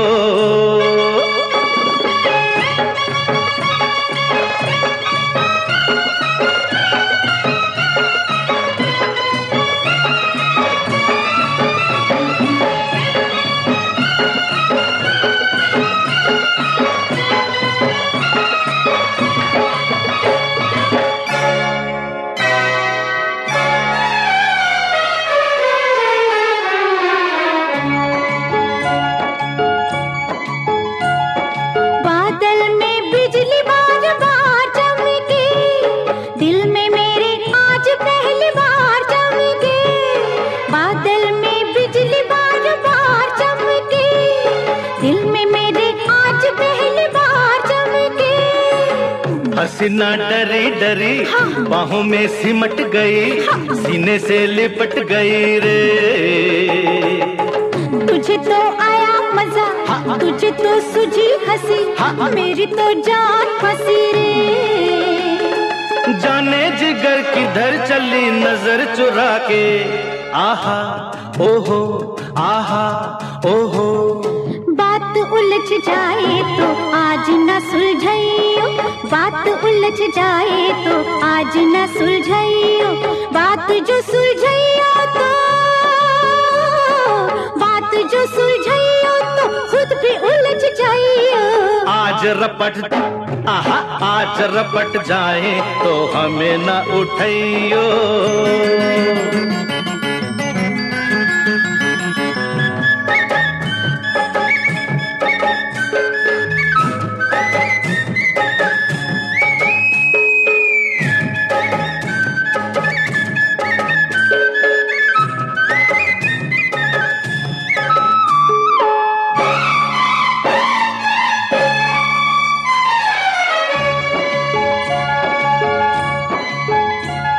बादल से छम छम शराबर से, सांवरी घटा से शबाबर से, बादल से छम छम शराबर से, सांवरी घटा से शबाबर से। बूंदों की बजी पायल, घटा ने छेड़ी गजल, ये रात गई मचल रे। दिलों की राज खुली, फिजा में रंग घुले, जवा दिल खुल के मिले रे। होना था जो हुआ वही, अब डरना क्या। आहा ओहो आज डूब जाए तो हमें न बचाइयो, आज डूब जाए तो हमें न बचाइयो। हमें जो बचाइयो तो हमें हमें जो बचैयो तो खुद भी डूब जइयो। आज रपट आहा आज रपट जाए तो हमें न उठैयो, आज फिसल जाए तो हमें न उठैयो। आहा ओहो आहा ओहो।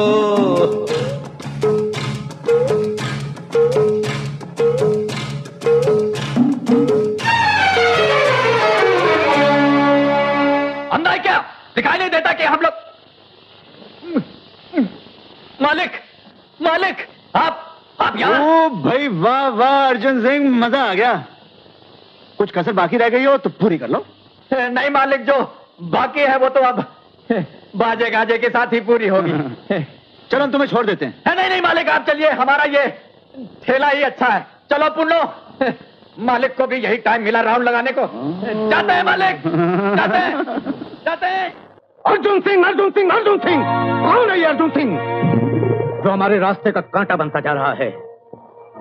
आज उसने देवा को पीटा, उस दिन उसने जहर वाले केक से राजकुमार को बचाया। उसकी वफादारी देखकर मुझे भीम सिंह की याद आ रही है, जो ढाल बनकर सान्याल के सामने खड़ा हो जाता था। लगता है भीम सिंह ने फिर से जन्म ले लिया है। डैडी प्लीज रिलैक्स, आप फिक्र मत कीजिए।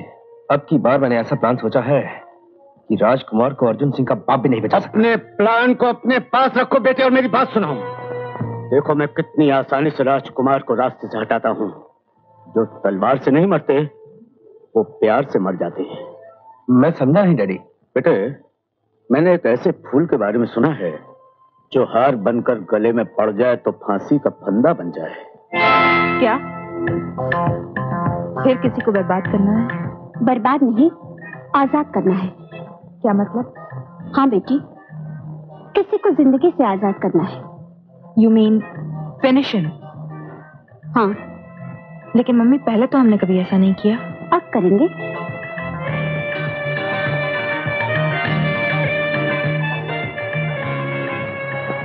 न जाने क्यों मम्मी,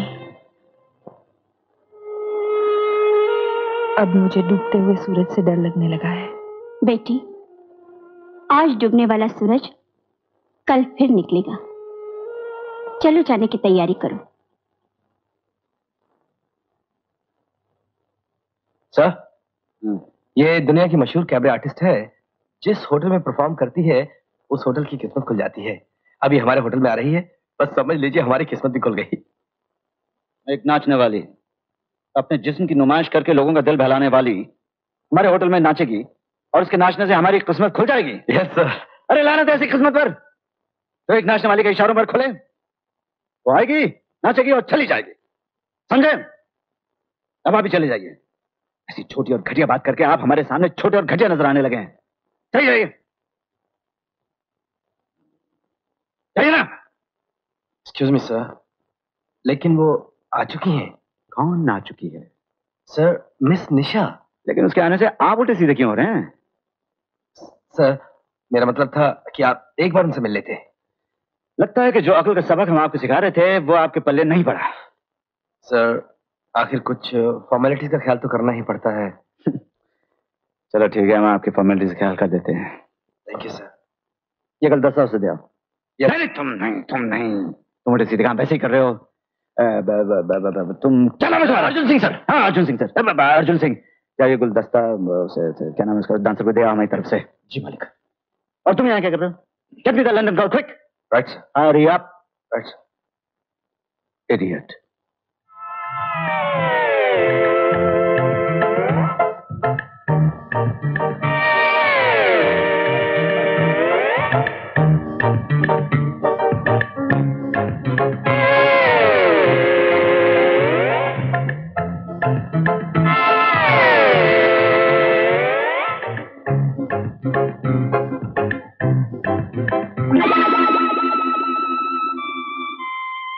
कौन हो तुम?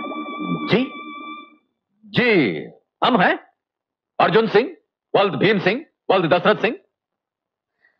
तुम्हें यह भी नहीं मालूम कि किसी के रूम में आने से पहले क्या करना चाहिए? नहीं, हमें यह भी नहीं मालूम कि किसी के रूम में आने से पहले आने के बाद क्या करना चाहिए। दरवाजा खटखटाना चाहिए। मगर मेम साहब, जो दरवाजे पहले से ही खुले हों वो खटखटाए नहीं जाते। और फिर हम दरवाजा खटखटाते कैसे? हमने तो ये पकड़ रखा अपने हाथों में। ये क्या है? गुलदस्ता। किसके लिए? आपके लिए। किसने भेजा? मालिक ने। तुम्हारे मालिक को इतनी भी तमीज नहीं कि किसका स्वागत कैसे किया जाता है? खुद नहीं आए, नौकरों के हाथ फूल भेज दिए। क्यों? नौकरों के हाथों फूल भेजने से फूल की खुशबू कम हो जाती है क्या? ये लीजिए, पूरा गुलदस्ता है। वरना आजकल लोग गुल तो भेज देते हैं, नीचे से दस्ता गुल कर देते हैं। ये तो फिर भी पूरा गुलदस्ता है। लीजिए। ठहरो। जी। यहां पर ठहरो। जी।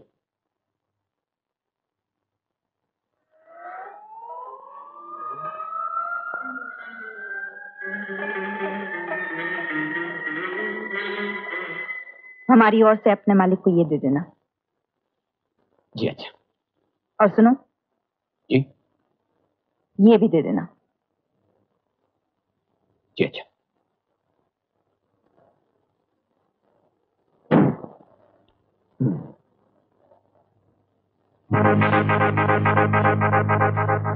अच्छा। और साथ में ये चिट्ठी भेजी है आपके लिए मालिक। चिट्ठी। साला साल की तलाश के बाद जिंदगी के चमन से छांटे हैं। आपको चाहिए तो पेश करूं, मेरे दामन में चंद कांटे हैं। जो आपके पास था वो आपने भेजा, जो मेरे पास है वो मैं भेज रही हूं। भाई यह अदा तो हमें पसंद आई। अर्जुन सिंह। जी मालिक। तुम तो उसे मिलकर आ रहे हो ना? दिखने में कैसी? मालिक दिखने में तो वो बिल्कुल ऐसे है मालिक। बिल्कुल ऐसी? फिर तो दिलचस्प है, हम जरूर उसे मिलेंगे। शो कितने बजे है उसका? 9 बजे मालिक। 9 बजे।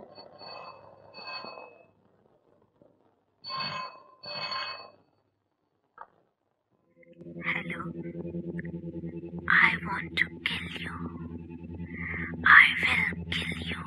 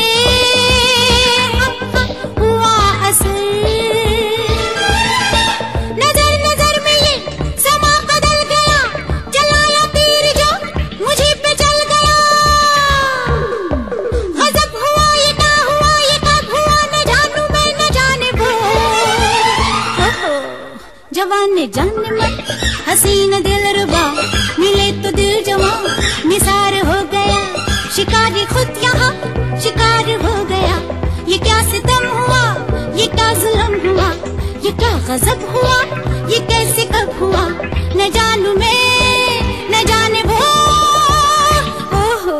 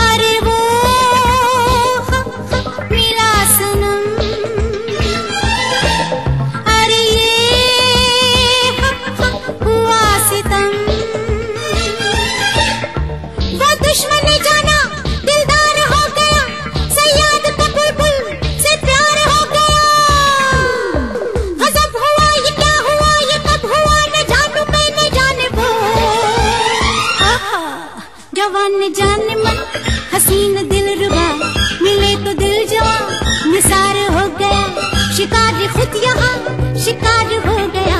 ये क्या सितम हुआ, ये क्या जुल्म हुआ, ये क्या गज़ब हुआ, ये कैसे कब हुआ, न जानू मैं न जाने वो।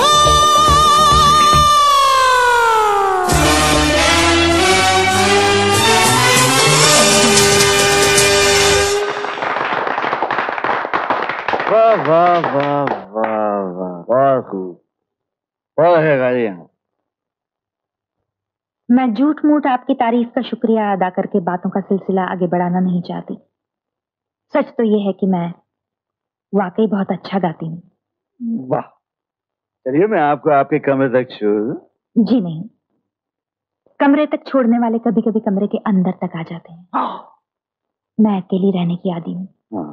कोई और आ जाता है कमरे में तो घुटन सी होने लगती है। Very right. और शामा क्या कर रही हैं? आप किसी मैगजीन या न्यूज़पेपर के लिए मेरा इंटरव्यू लेने आए हैं? मैं तो बस यूं ही पूछ रहा। ना पूछे तो बेहतर होगा। मैं आपके होटल में गाना गाने आई हूँ, अपनी सुबह और शाम का राज बताने नहीं। अरे जाने से पहले गुड नाइट या शुभ रात्रि नहीं बोलेंगे? अगर रात्रि शुभ होती तो जरूर कह देती, लेकिन कौन जाने आने वाली रात्रि शुभ है या अशुभ।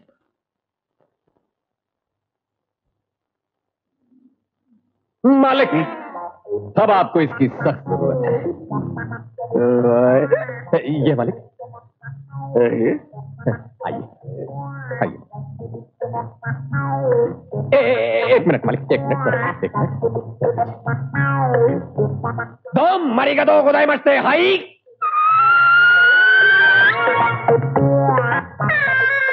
आइए, समय एक मिनट। दो मरीगा दो खुदाई मचते high.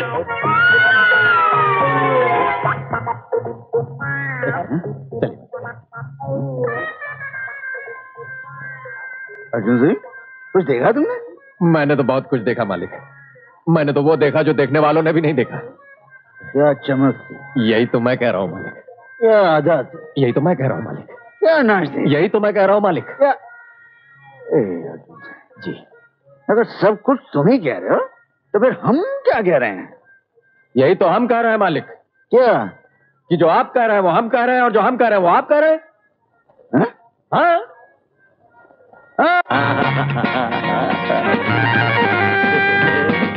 Good hotel, good decoration, good girl, good phone, मारो, गुड इवनिंग बेटे। हमको तुम्हारे ब्यूटीफुल चेहरे के माफिक ब्यूटीफुल कमरा मांगता है। एक्सक्यूज मी सर, आपने पहले बुकिंग कराई? अरे दद्दू, अरे मेरा दद्दू, अरे मेरा अरे ओ भाई, आ गया। अरे ओ कहाँ से आ गया दद्दू? आ गया मेरा दद्दू, आ गया मेरा दद्दू, आ गया मेरा दद्दू, आ गया। अरे आज ये क्या करता है? कभी हमारे पाँव पड़ता है, कभी हमारे गले पड़ता है। चीटी, इस होटल में हर नए आने वाले के साथ ऐसा ही होता है क्या? यही गले पड़ता है, लेडी लोग नहीं? सॉरी सर, क्या कर रहे हो अर्जुन? अरे दद्दू, मैं हूँ, मैं। अरे वो तो मैं देख ही रहा हूँ कि तू है, तू। मगर क्वेश्चन ये है कि तू है कौन? अरे मैं थारा पोता दद्दू। पोता? अरे वो क्या होता? होता तो बाद में दद्दू, थारी बड़ी बड़ी मूंछ कहाँ गई? ओ यू इडियट, ये मूछ की क्या बात करता है? फिर तू पूछेगा कि तुम्हारी पूछ किधर गई? अरे मजाक छोड़ो ना दद्दू, अभी गांव से आ रहे हो क्या? ओ you mean village? O idiot, तुम्हारा चश्मा किधर है? हम तुमको विलेज वाला नजर आता है, हमारा सामान विलेज का है। हम इंग्लैंड, फ्रांस, जापान, इटली से होकर सीधा हिंदुस्तान आया, समझा? चलो चल जाओ। हाँ स्वीटी, हमने तुमको दिल्ली से इस होटल का बुकिंग का वास्ते टेलीफोन किया। ए दद्दू, बहुत हो गया ना, मजाक छोड़ो ना अभी। ए छोड़ो इडियट, तू पिए हुए है क्या? पागल है, पिए काम करता है। स्टॉप इट अर्जुन, क्यों बीच में तमाशा करते हो? अरे तमाशा मैं क्या कर रहा हूँ जी? तमाशा तो ये कर रहे हैं, कपड़ा बदल के बाल काला करके कोई आदमी बदल सकता है क्या? ये मेरा दद्दू है। अरे वाह दद्दू, मैं किसी का दद्दू नहीं कहता। दद्दू कौन दद्दू? ना तुम्हारा दद्दू, ना किसी का कद्दू, समझू। मेरा मतलब है कि तू समझा। एक्सक्यूज मी सर, आपका नाम? दशरथ सिंह सन ऑफ संकटा प्रसाद। अरे बात प्रसाद, हम क्या मंदिर से आए जो हमारा प्रसाद बांटेगा तू? चलो लिखो हमारा नाम, San Francisco. Albert Contino, Di Costa Rodriguez। ये लीजिए सर, आपका रूम नंबर 616। अर्जुन, ये तुम्हारे फ्लोर के मेहमान हैं। जरा इनका सामान उठा लो। तो जहाँ मैं हूँ उसी फ्लोर पर ये भी रहेगा। ओ mister, this is the last warning. अगर फिर तुमने हमें दद्दू कहा तो हम तुमको ऐसा बुलो देगा कि तुम्हारा लड्डू बना देगा, समझे? समझ गया समझ ला ला ला ली ली ली ली ओ सिदिया। Bye bye bye bye. Thank you. ये आपका कमरा है। मैं आपका सामान। Thank you thank you thank you. और रेडियो, गुड गुड।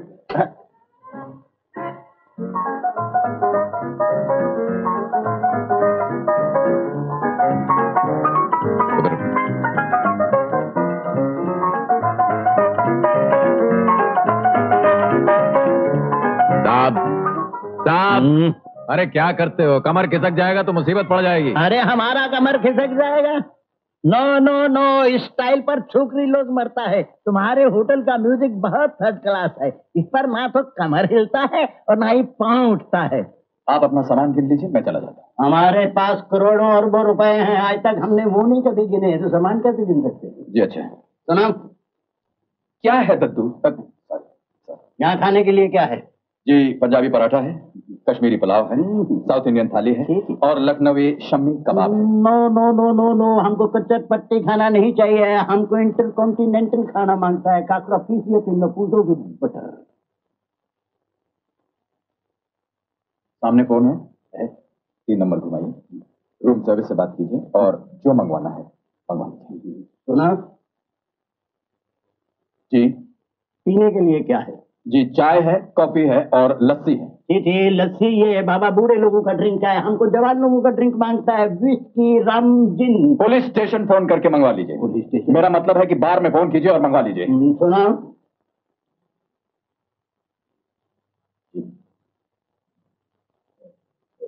उसका क्या होगा? उसका? अरे उसका किसका क्या? किसका?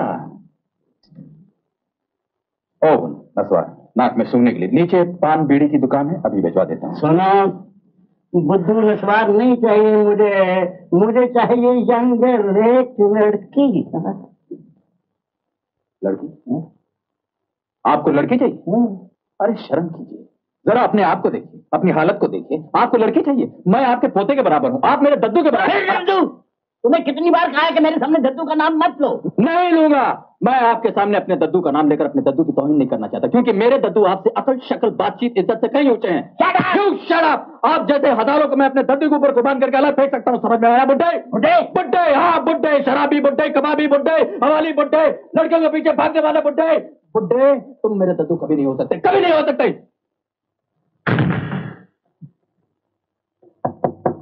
डरो डरो। अरे वेट, रात के 3 बजे दरवाजा खटखटा रहा है कोई। ये होटल है, धर्मशाला है?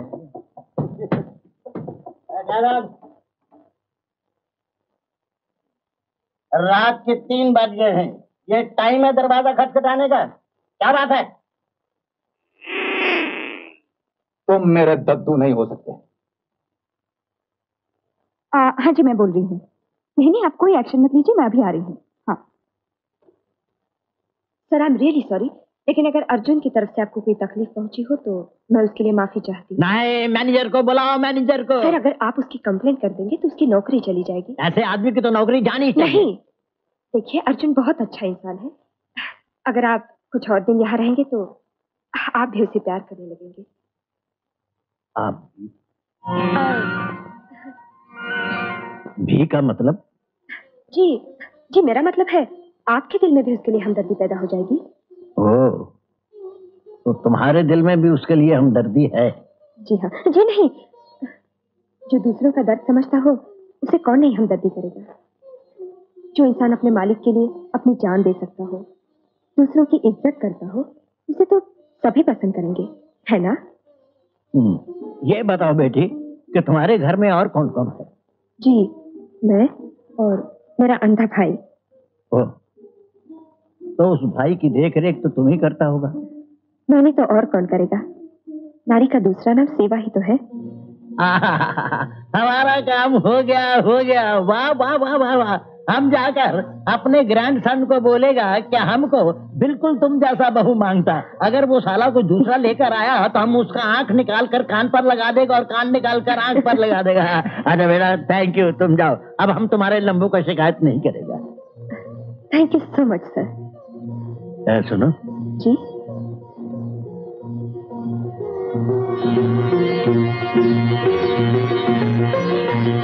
God bless you. Thank you sir. Good morning sir. Good morning. अरे वो आज तुम्हारा लंबू दिखाई नहीं दे रहा। कौन, वो अर्जुन सिंह साहब? हाँ। उसका तो आज जन्मदिन है साहब। जन्मदिन? आज उसका जन्मदिन कैसे हो सकता है? हो सकता नहीं साहब, है। वो तो बड़ी धूमधाम से अपना जन्मदिन आज शाम को मना रहा है। कहाँ? होटल के पीछे स्टाफ क्वार्टर्स में। ओ अच्छा, तुम जाओ जाओ।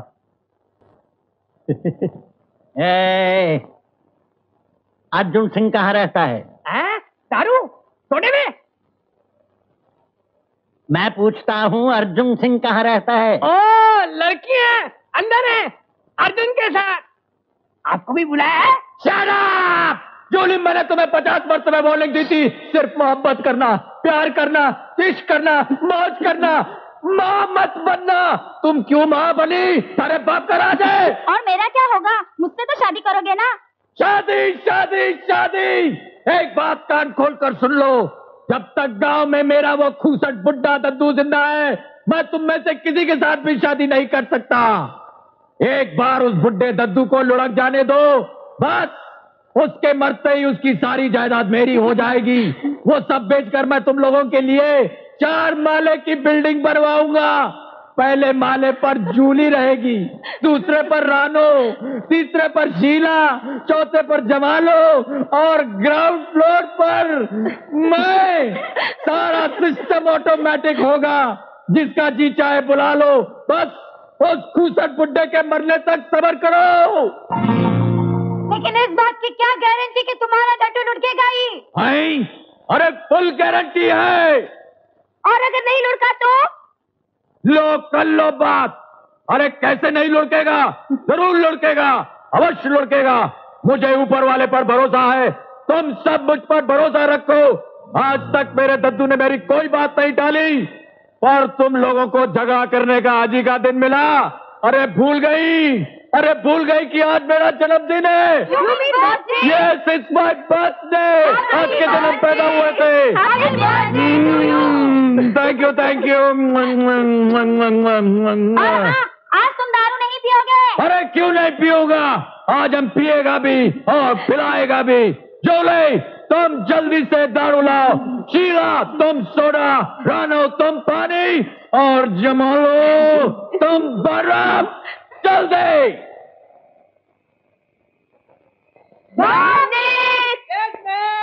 दारू, सोडा, पानी, बर्फ, जल्दी। अरे सुनो भाई, किसी का जन्मदिन है, उसको फ्रूट खिलाओ, मक्खन खिलाओ, दूध पिलाओ, लस्सी पिलाओ। अरे भाई ये दाल लाया नहीं क्या? लाता man.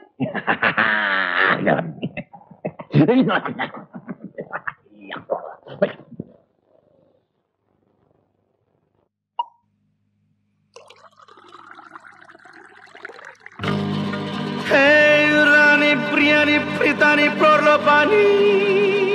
Turu, turu, turu. Hey, Tria, Tria, Priya, Priya, Shigoru, Nuguru, Puru. Puru, Puru, Puru. Hey, Kashumbo, Mokumbo, Mriami.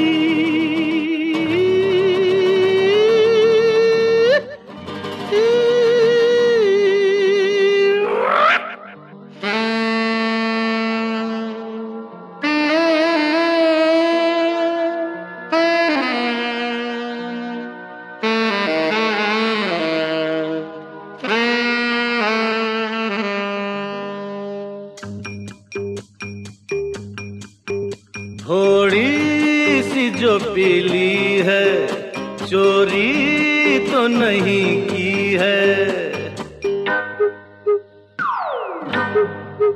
थोड़ी सी जो पी ली है, चोरी तो नहीं की है। ओ जूली, ओ शीला, ओ रानो, जमालो, कोई हमको रोको, कोई तो संभालो, कहीं हम गिर न पड़े। थोड़ी सी जो पी ली है, चोरी तो नहीं की है। ओ जूली, ओ शीला, ओ रानो, जमालो, कोई हमको रोको, कोई तो संभालो, कहीं हम गिर न पड़े। थोड़ी सी जो पी ली है, चोरी तो नहीं की है।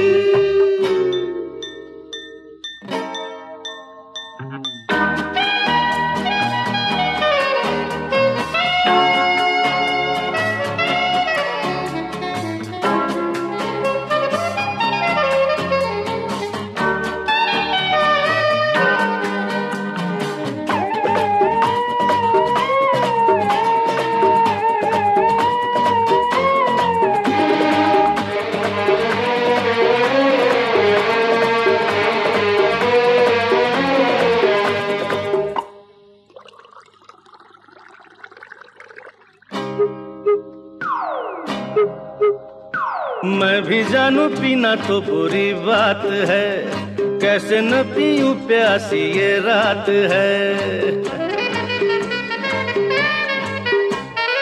मैं भी जानू पीना तो बुरी बात है, कैसे न पीऊं प्यासी ये रात है। ऊपर से हसीनों का हंसी साथ है।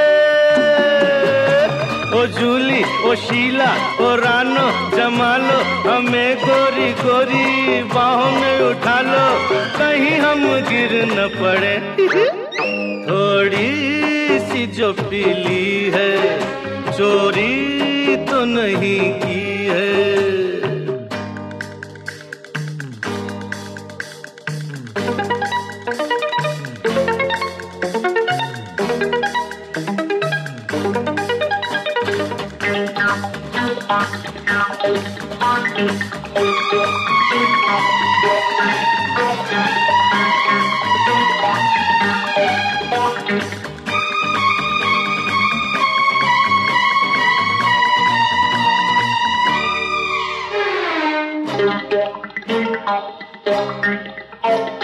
मेरा है जमाने से अलग रास्ता, मुझे भला दुनिया से क्या वास्ता।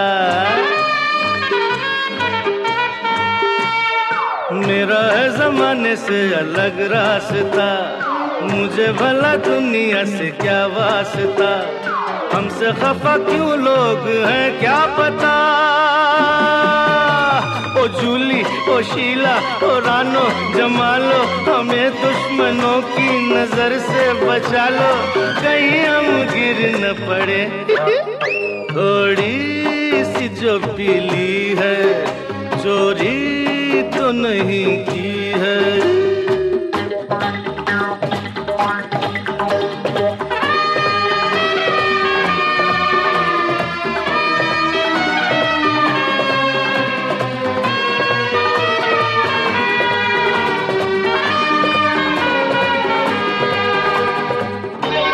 मर गए भाई।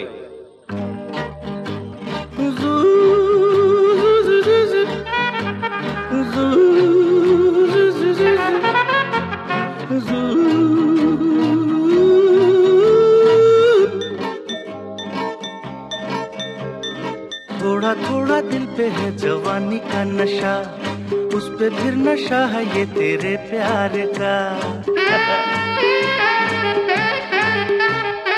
थोड़ा थोड़ा दिल पे है जवानी का नशा, उस पे फिर नशा है ये तेरे प्यार का। तौबा ये नशे में नशा मिल गया, शराबी शराबी निगाहें न डालो, हमारे जवां दिल को यूं न उछालो, कहीं हम गिर न पड़े। थोड़ी सी जो पी ली है, चोरी तो नहीं की पुनो मेरी जान ये गुस्सा दबा लो, हमें तो सहारा गले से लगा लो, कहीं हम गिर न पड़े। अरे हम तो गिर पड़े।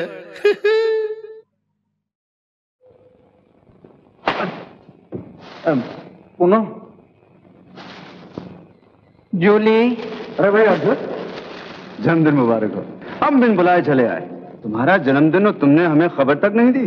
मालिक, खबर तो मुझे भी नहीं थी, लेकिन अब रखनी पड़ेगी। मना रहा था जन्मदिन, बन गया मरण दिन। करने कुछ जा रहा था, हो कुछ और गया मालिक।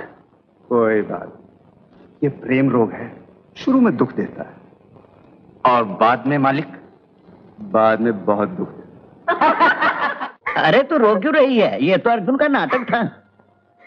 नाटक था? लड़कियों के साथ नाच रहा था, गा रहा था, और आप कहते नाटक था। ये नाचना गाना ही तो उसका नाटक था मेरे लिए, मुझे जलाने के लिए, मेरी असलियत जानने के लिए। आपकी असलियत? मैं बहुत दिनों से उसके साथ नाटक कर रहा हूँ। अल्बर्टो डिकोस्टा रॉड्रिक बना हुआ हूँ। देख बेटी, ना मैं अल्बर्टो हूँ ना रॉड्रिक हूँ, मैं तो उसका दद्दू हूँ। दद्दू? मैं उसका दादा हूँ, उसकी माँ हूँ, उसका बाप हूँ, मैं उसका सब कुछ हूँ। वो मेरे बुढ़ापे की लाठी है, मेरे कलेजे का टुकड़ा है। तो फिर आपने ये सब कुछ क्यों किया? बेटी, वो बहुत भोला है, इस दुनिया की ऊंच नीच को नहीं समझता है। मैं उसे दुनिया दिखाना चाहता था, उसे अपने पैरों पर खड़ा करना चाहता था। हम एक दूसरे के बगैर नहीं रह सकते, लेकिन इस दुनिया में रहना है तो जुदाई की आदत डालनी ही पड़ती। फिर मैं और कितने दिन जीऊंगा? मगर बेटी, अब मुझे विश्वास हो गया है कि मेरा बच्चा दुनिया समझ गया है, अपने पैरों पर खड़ा हो गया है। अब मैं तुझे और उसे लेकर फौरन गांव जाऊंगा और धूमधाम से तुम दोनों का ब्याह करूंगा। जो घर अर्जुन के बगैर सूना पड़ा है, वो तुम दोनों के आने से फिर से बच जाएगा। जीती रहो। पूनम दीदी, वो जो होटल में काम कर रहा है, लंबा लंबा सा, क्या हुआ? वो बस के नीचे आ गया। मेरा बच्चा।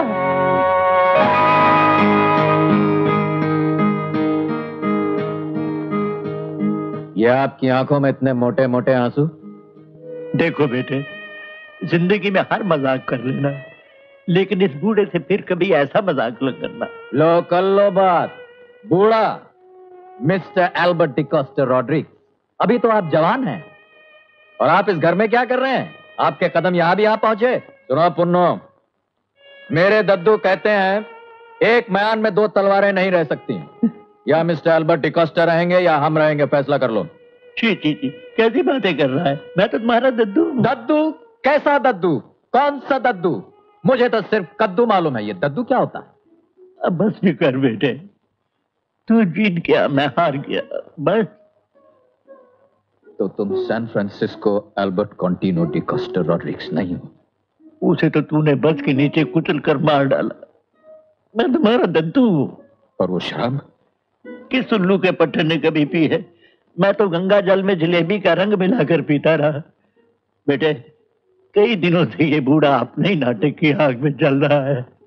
आप मेरे गले लग जा, मेरे बच्चे मेरे गले लग जा, बस एक बार मेरे गले लग जा। दद्दू, मैं किस आग में जलता रहा, ये तुमने कभी सोचा?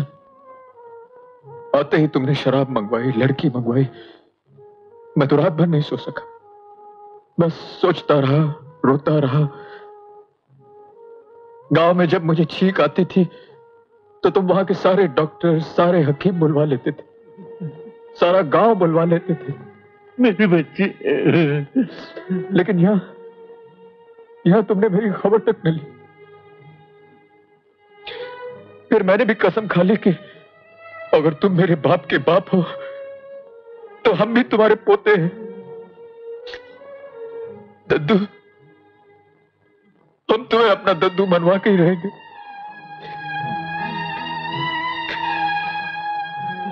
तुमने हमें बहुत सताया दद्दू, बहुत रुलाया।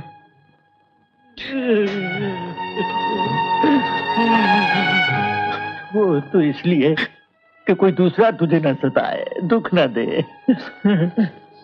अब चलो गांव वापस चलते हैं। मैं गांव से खाली हाथ आया था, मगर अब बहू को साथ लेकर जाऊंगा। नहीं दद्दू, अभी थोड़ी देर है। क्यों देर किस बात की? आप ही ने कहा था ना, जिसका नमक खाओ उसकी नमक हलाली करो। मेरे मालिक की जान खतरे में है।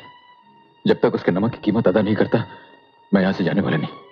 अगर ये बात है तो हम भी तुम्हारे साथ हैं। कौन हो तुम? सामने क्यों नहीं आती? राजा अब तक जिंदा क्यों है? इसलिए कि मैं उसे नहीं मार सकती और नहीं उसे मारूंगी। ये सौदा मुझे मंजूर नहीं है। राजा तो अब तुम्हारे हाथों खत्म होगा, वरना बहुत कुछ खत्म हो जाएगा। यकीन नहीं आता? जरा मुड़ कर देखो।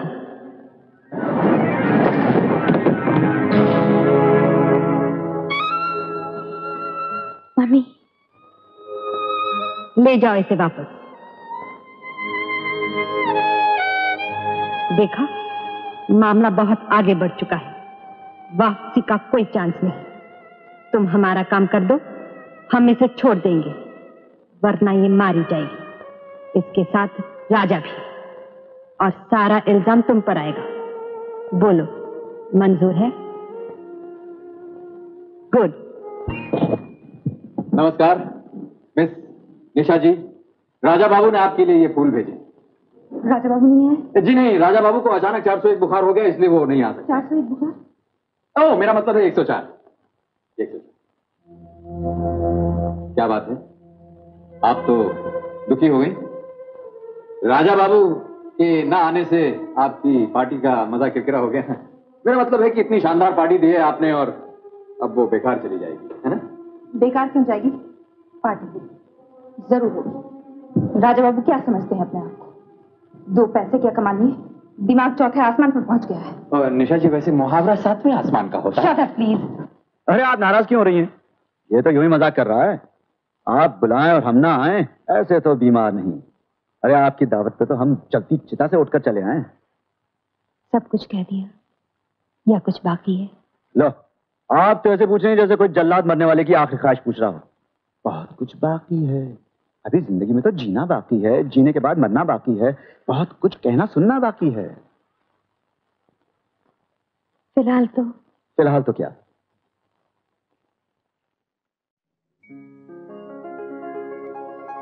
रात बाकी बात बाकी होना है जो हो जाने दो।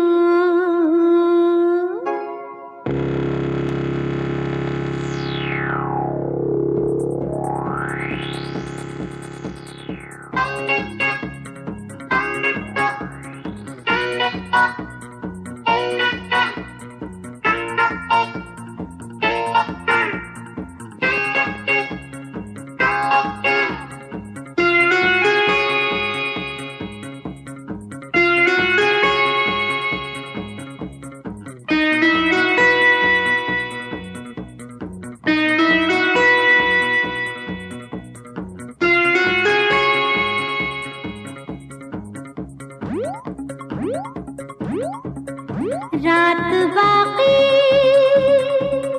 बात बाकी होना है जो हो जाने दो।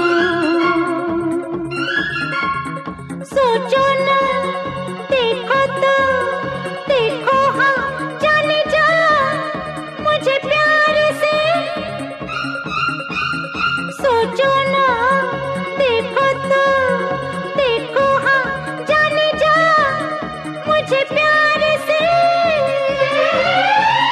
रात बाकी बात बाकी होना है जो हो जाने दो।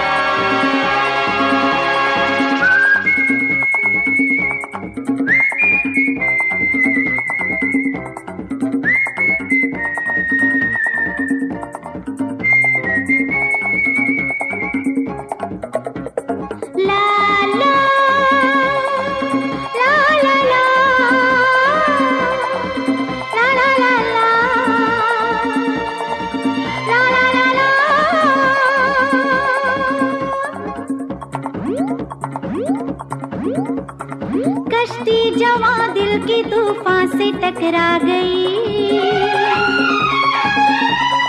मंजिल मोहब्बत की अब तो करीब आ गई। कश्ती जवां दिल की तूफान से टकरा गई, मंजिल मोहब्बत की अब तो करीब आ गई। आ देख ले है क्या मजा दिल हार के, रात बाकी बात बाकी होना है जो हो जाने दो। सोचो ना देखो तो देखो हाँ जाने जा मुझे प्यार से।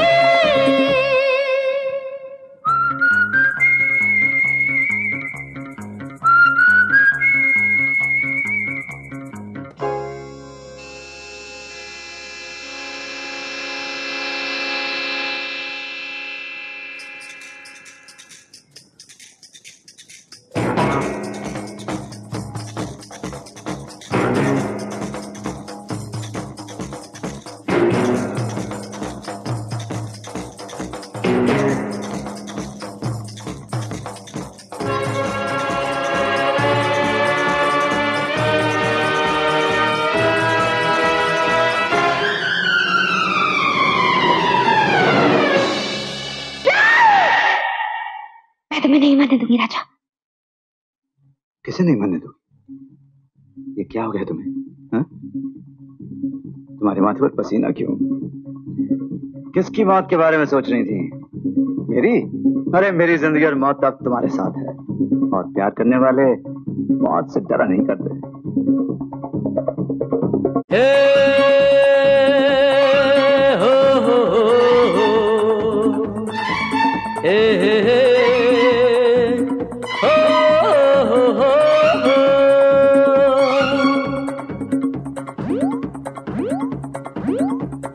आगाज ये है तो अंजाम होगा हंसी, दीवाने परवाने मरने से डरते नहीं। आगाज ये है तो अंजाम होगा हंसी, दीवाने परवाने मरने से डरते नहीं। आ दिलरुबा खुल के जरा मिल यार से, रात बाकी बात बाकी होना है जो हो जाने दो। सोचो ना देखो तो देखो हाँ जाने जा मुझे प्यार से। सोचो ना देखो तो देखो हाँ जाने जा मुझे प्यार से। रात बाकी बात बाकी होना है जो हो जाने दो।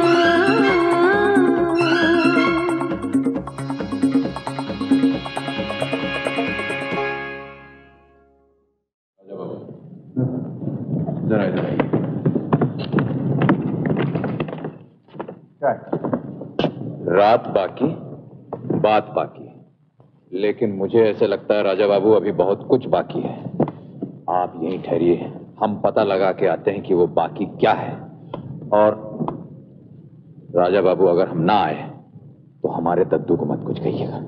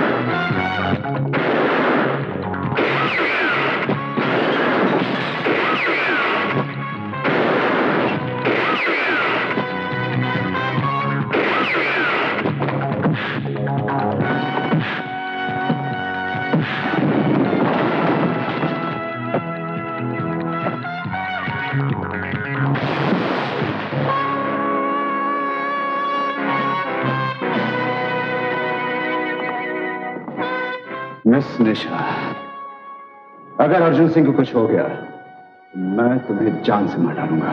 मालिक, मालिक, हमें कुछ नहीं हुआ। वैसे हो तो बहुत कुछ सकता था, लेकिन हमने होने नहीं दिया।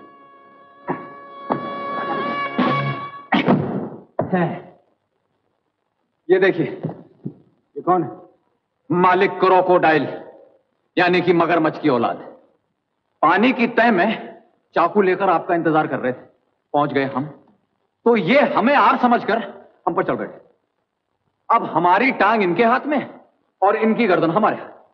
कभी ये हमारा पांव दबाए तो कभी हम इनकी गर्दन दबाए, कभी हम इनके ऊपर तो ये हमारे नीचे, कभी ये नीचे तो हम इनके ऊपर। इसी ऊपर नीचे में मालिक हमारा हाथ इनके चेहरे तक गया और हमने इनका लगाम उतार दिया। और हमने पूछा, क्यों भाई, कौन हो तुम, कहां से आए हो, पानी के जानवर हो या धरती के? तो ये चुप। और जैसे ही मालिक मैं इन्हें आपके पास लाने लगा तो न जाने इन्होंने कहां से एक गोली निकाली और उसके बाद ये चाल किसकी हो सकती है? मालिक ये तो ये नहीं, ये कैसे बताएंगे? इनकी आत्मा तो ऑलरेडी परमात्मा से मिल चुकी है।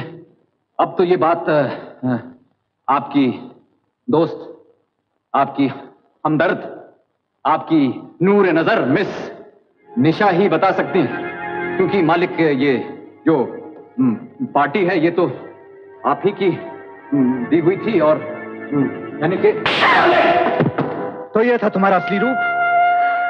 मेरी मौत की लकीर तुम्हारे हाथों में नहीं है। मैंने तुम्हें प्यार ढूंढा, जिंदगी तलाश की, लेकिन तुम बिल्कुल बिकाऊ पंछी निकली। जिसने खरीदा उसी के घोंसले को घर समझ बैठी। तुम बचपन से अब तक डूबते सूरज में मौत देखती रही हो ना, तो ये लो, लगा लो मौत को गले और इस खूबसूरत जिस्म से बदसूरत आत्मा को अलग कर दो। अगर ये काम तुम नहीं कर सकी तो मजबूरन ये काम मुझे करना पड़ेगा। Raja Babu, shut up! अब मैं तुम्हारी आवाज में सिर्फ मौत की हिचकी सुनना चाहता हूं। मुझे अपने मरने का गम नहीं है राजा बाबू। गम तो इस बात का है कि जिस आदमी को जिंदगी भर ढूंढती रही वो आप हैं, और आपको पाते ही खो रही हूं। मैं जानती हूं आप मेरी किसी भी बात का यकीन नहीं करेंगे, लेकिन आपकी जान की हिफाजत के लिए मैं आपसे अपनी जान की चंद दिनों के लिए भीख मांग रही हूं। लगता है तुम्हारा नापाक खून मेरे ही हाथों होना लिखा है। मैं अपने नापाक खून से आपके हाथ नहीं रंगने दूंगी।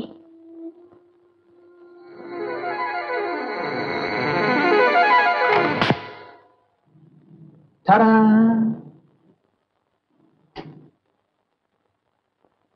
अर्जुन सिंह, ये क्या? गोलियां हैं मालिक, जो इनके पिस्तौल में थी हमने चुपचाप से निकाल ली, क्योंकि अगर हम नहीं निकालते तो इनके दिल के अंदर जो राज छुपा हुआ है वो कैसे निकलता? ये तो ऊपर चली जाती, साथ में उन लोगों का आता पता भी ले जाती जो आपको मारना चाहते हैं। देखिए मिस निशा, हमारे दद्दू कहते हैं कि पापी को मत मारो, पापी के दिल के अंदर जो शैतान बैठा हुआ है उसे मारो। आपके दिल के अंदर भी कुछ ऐसे शैतानों के नाम हैं जो हमारे राजा बाबू की जान लेना चाहते हैं। उन नामों को आप बता दीजिए, आपके अंदर जो शैतान है वो खुद ब खुद मर जाएगा। यकीन करो, मुझे कुछ नहीं मालूम। मैंने तुम लोगों को देखा तक नहीं, सिर्फ आवाज सुनी है। एक औरत की आवाज आती है। एक औरत की आवाज? हाँ। सुनिए अर्जुन सिंह, औरत की आवाज। और ये औरत सावित्री माँ के अलावा कौन हो सकती? मालिक, न जाने क्यों जब भी आप माँ जी का नाम लेते हैं हमारे सर से लेकर पांव तक एक अजीब सी बिजली दौड़ जाती है।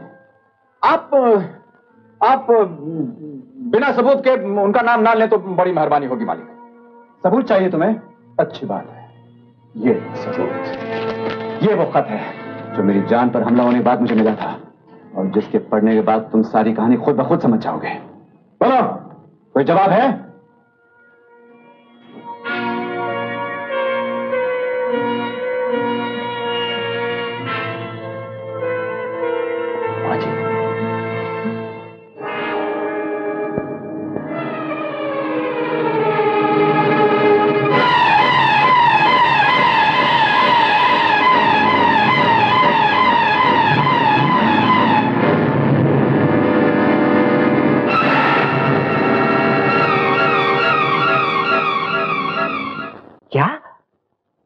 लेकिन मालकिन कैसे हो सकता है?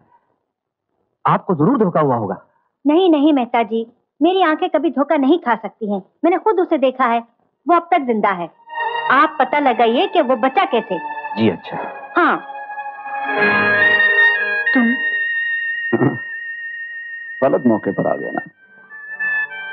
आप समझिए हम मर गए और आपका प्लान कामयाब हो गया, मगर हमें जिंदा देखकर आपका प्लान चौपट हो गया।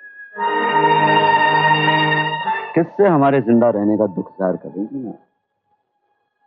कौन है वो आपके जर खरीद गुलाम जो आपके एक इशारे पर हमें हमेशा मारने के लिए तैयार हो जाते हैं? बुलाइए उन्हें और कहिए कि अगर वो मर्द के बच्चे हैं तो हमारे सामने आए और खुलकर मुकाबला करें हमसे। बुलाइए। ये कैसी बातें कर रहे राजा?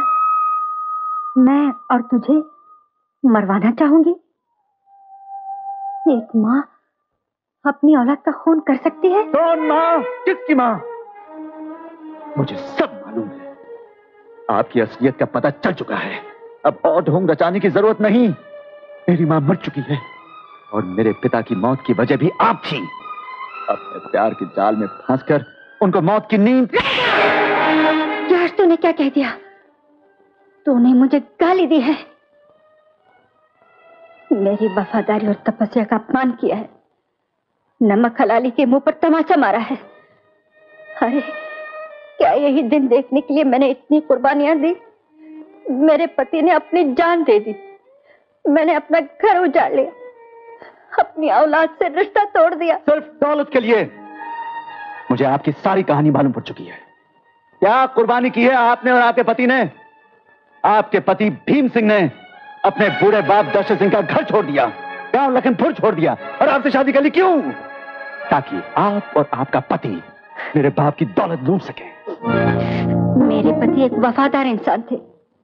मरते वक्त उन्होंने मुझसे वचन लिया, चाहे हमें अपनी औलाद कुर्बान करनी पड़े, लेकिन मालिक के बेटे राजकुमार को बचा लेना, उसे उसका हक दिलवा के रहना। तुम्हारे लिए मैं अपने ससुर की नजरों में दोषी बन गई। उन्होंने मेरी औलाद मुझसे छीन ली, मुझे घर से निकाल दिया और मुझसे ये वचन लिया कि कभी भूल कर भी मैं अपने बेटे को बेटा नहीं कहूंगी। सामने आ जा तो भी उसे पहचानने से इनकार कर दूंगी।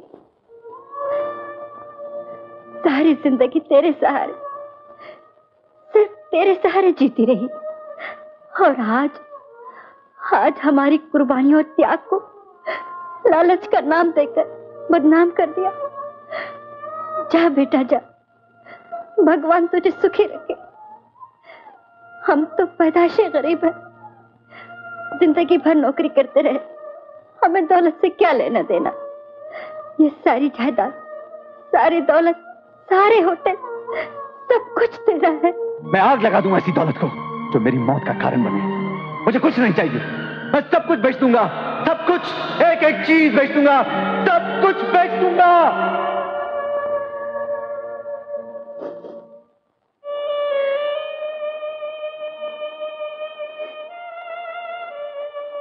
जी। अर्जुन, राजा ये सारी जायदाद, सारे होटल बेचने वाला है।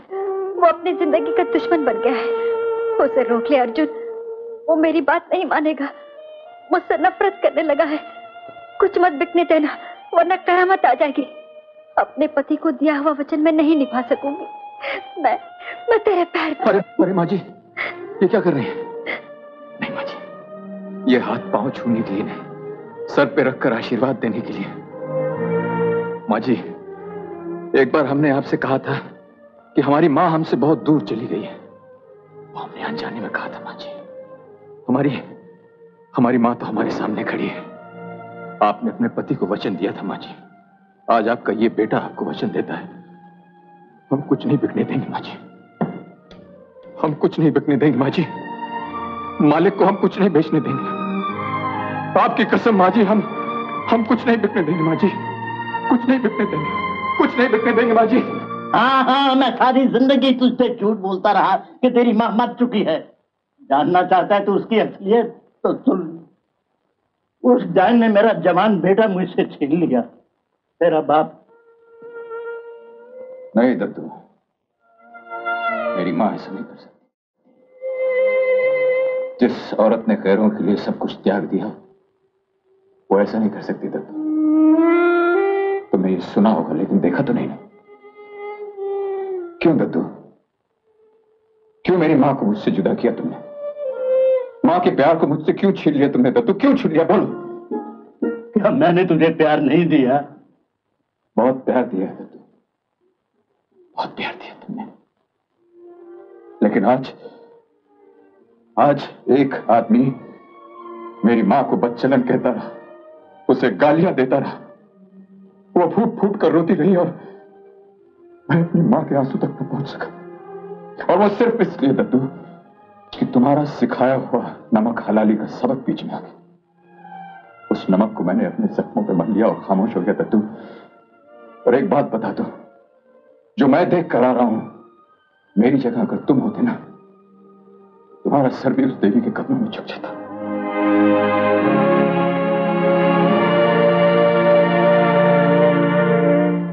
अगर राजकुमार होटल बेच रहा है तो उसे बेचने दो, तुम क्यों परेशान होते हो? लेकिन डैडी, अगर होटल हमारे हाथ से निकल गया तो खरीदेगा कौन उसको? हमारे अपने आदमी। हाँ तो साहिबान, ये तो हो गया आप लोगों का परिचय, और आप लोग आए हैं इस होटल को खरीदने। देखिए, बात दरअसल ये है कि हमारे मालिक जो है ना, उनका थोड़ा स्क्रू ढीला है। आपसे पहले भी यहाँ पर बड़े बड़े, मोटे मोटे, ऊंचे ऊंचे, आपसे भी भयानक सेठ लोग आए इस होटल को खरीदने, लेकिन मालिक ने उन्हें जूते मार मार के इस शहर से बाहर निकाल दिया। लेकिन अब क्या करें, ये होटल इस शहर में ही क्या बल्कि इस मुल्क में वन पीस है। तो अगर आप लोगों को ये होटल खरीदना है तो मालिक की इन बातों को थोड़ा सहना पड़ेगा। तो हमें क्या करना होगा? जैसा मालिक करें वैसे ही आपको करना होगा। मालिक आके खड़े हो जाए तो आप भी खड़े हो जाइए, मालिक कुर्सी खींचे तो आप भी कुर्सी खींचिए, मालिक बैठ जाए तो आप भी बैठ जाइए, मालिक छींके तो आप भी छींकिए, मालिक नाक खुजाए तो आप भी खुजाइए, मालिक खांसे तो अर्जुन सिंह, हाँ जी, मालिक आ रहे हैं। मालिक कलाकारों नाटक शुरू।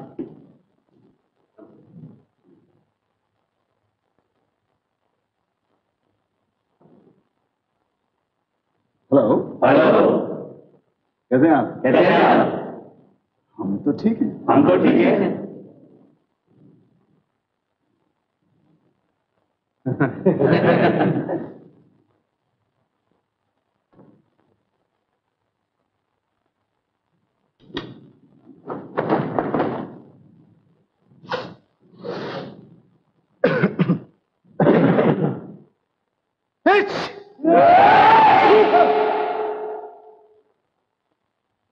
कमाल है।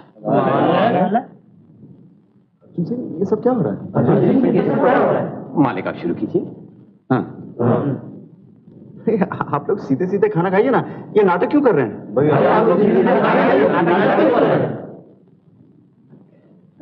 आप खाना खाइए, मैं इन लोगों का इलाज करता हूं।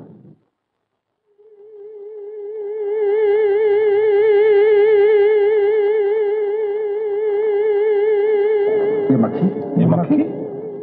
अर्जुन सिंह, तुम्हें मालूम है हमें मक्खियों से सख्त नफरत है। अर्जुन सिंह, तुम्हें मालूम है हमें मक्खियों से सख्त नफरत है। घबराइए मत, मैं इस मक्खी को अभी अभी दूर किए देता हूँ।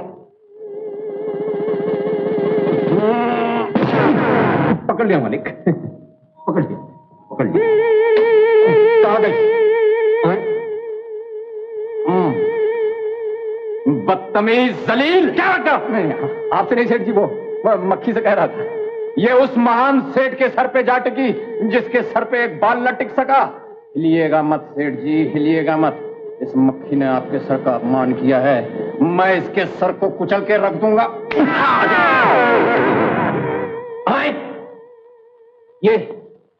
ये कहां चली गई?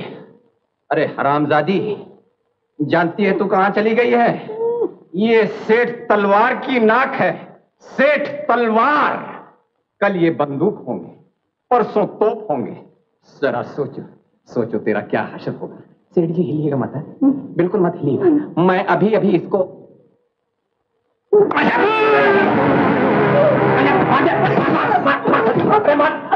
कहां गई? अरे तू जहां भी जाएगी मुझे वहीं पर आएगी। देखो तो साली को, अबे सेठ किरोड़ी मल की मूंछ का एक एक बाल एक एक लाख के बराबर का है। ये साली उन बालों को मैसूर का जंगल समझकर पिकनिक मनाने घुस गई है। हिलना मत सेठ जी, हिलना मत तुम। पकड़ लिया, पकड़ लिया, पकड़ लिया सेठ जी, पकड़ लिया, पकड़ लिया, पकड़ पकड़।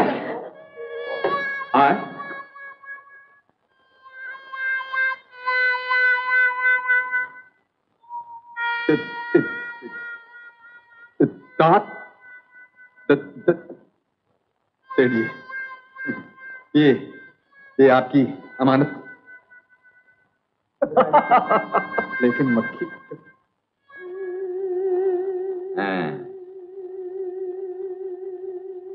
वहां बैठी खबरदार सेठ जी, हिलना नहीं। जान चली जाएगी लेकिन आज नहीं जानी चाहिए।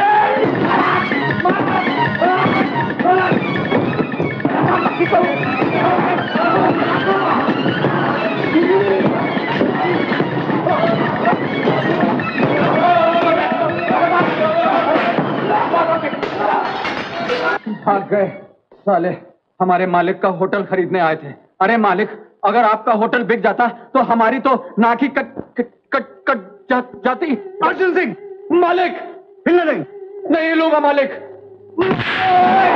मालिक होटल मत बेचना मालिक। पुनः जल्दी बोलो, कुछ समझ में आ रहा है? लिखाई किसकी? कुछ समझ में आ रहा है। मुझे लगता है ये लिखाई हमारे मैनेजर रंजीत की लिखाई से बहुत मिलती जुलती है। ला, मेरा आधा काम तो हो गया फिर।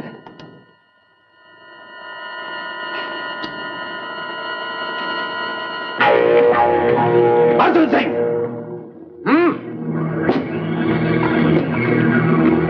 बोलिए जालिम सिंह। जालिम सिंह, तुम्हारा दिमाग ठीक है? मेरा नाम रंजीत सिंह है। अजी साहब, आपका नाम जो, हम तो आपको जालिम सिंह ही बुलाएंगे ना। अरे आप पकते हो? बक नहीं रहा हूं जालिम सिंह जी, आपकी लिखावट की तारीफ कर रहा हूं। सुंदर, अति सुंदर। आप चाहे फाइल पे लिखें या किसी पुर्जे पर, लिखावट बिल्कुल एक जैसी।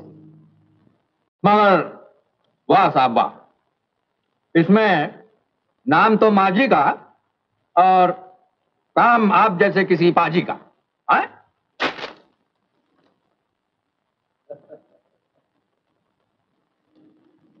अब बोलो अर्जुन सिंह। ये देखिए, एक और हाजिर। आप किसी तरह जलाते रहिए, हम इसी तरह हाजिर करते जाएंगे। गरज ये कि इन्हें जलाते जलाते आप अपने हाथ जला बैठेंगे, और अगर आपके हाथ कहीं जल गए तो आपके हाथ में जो धनवान बनने की लकीर है वो भी जल जाएगी। जी हाँ।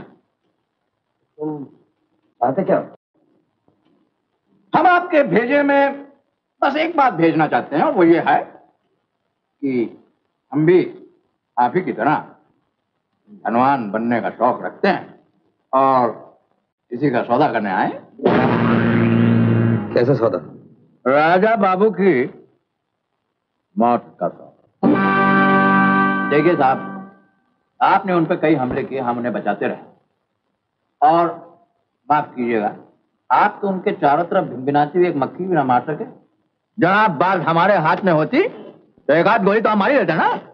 हाँ, इसलिए भलाई इसी में है कि हम और आप मिल जाए। पार्टनरशिप 50-50। ठीक है अर्जुन सिंह, अगर मैं तुम्हारा सौदा मंजूर कर भी लूं तो तुम्हारा प्लान क्या है? हाँ, अब आए ना औकात पे। साफ प्लान। हाँ तो साहब, हमारा प्लान भी सुन लीजिए।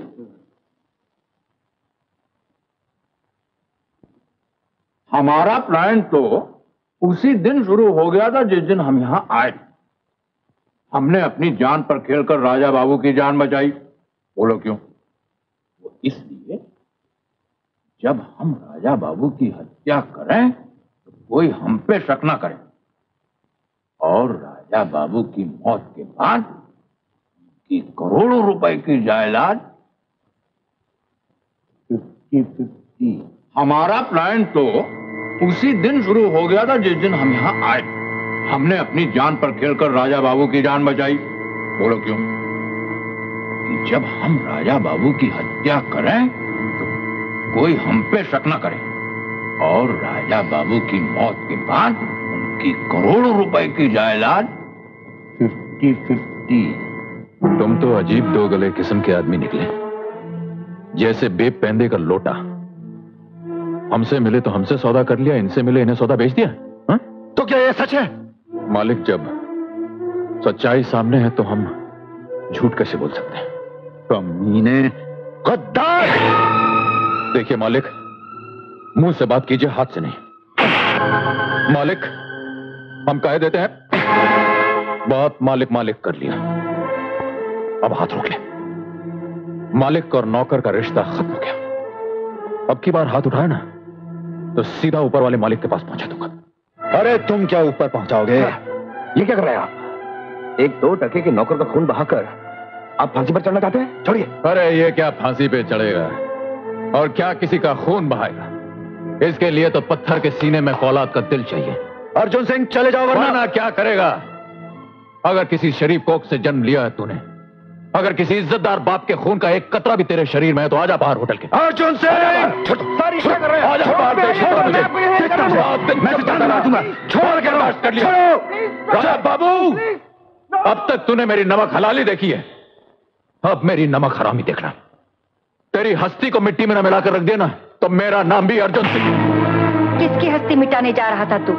हाँ, मेरे बेटे की, मेरे राजा की? तू समझता क्या है अपने आप को, बदतमीज?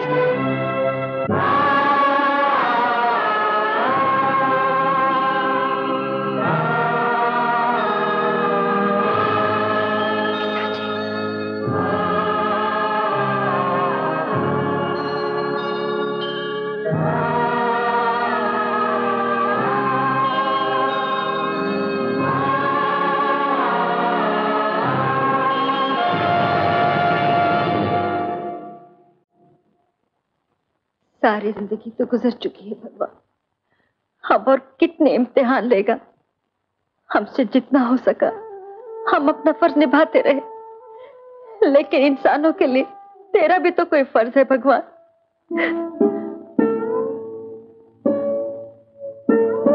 अब और कौन सा वचन लेने आए हैं पिताजी? मैं वचन लेने नहीं आया बेटी, मैं तुमसे क्षमा की भीख मांगने आया हूँ। ये गुनहगार बूढ़ा अपनी बहू के बीते हुए दिन तो नहीं लौटा सकता, लेकिन क्षमा मांगकर अपने गुनाहों का बोझ तो हल्का कर सकता है। नहीं पिताजी, तकदीर की किताब में जो लिखा होता है इंसान मजबूरन वही करता है। अगर ना लिखा होता तो ना आप मुझसे वचन लेते, ना मैं वचन निभाती और आज तक अपने बेटे से जुदा नहीं रहती। तो तोड़ दे इस जुदाई की दीवार को और लगा ले अपने बेटे को सीने से।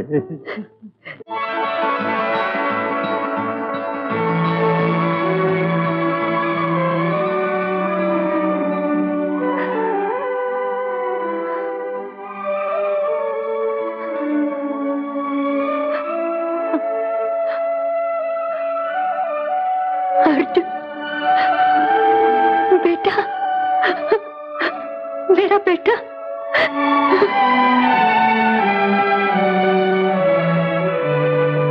माँ, अर्जुन, माँ,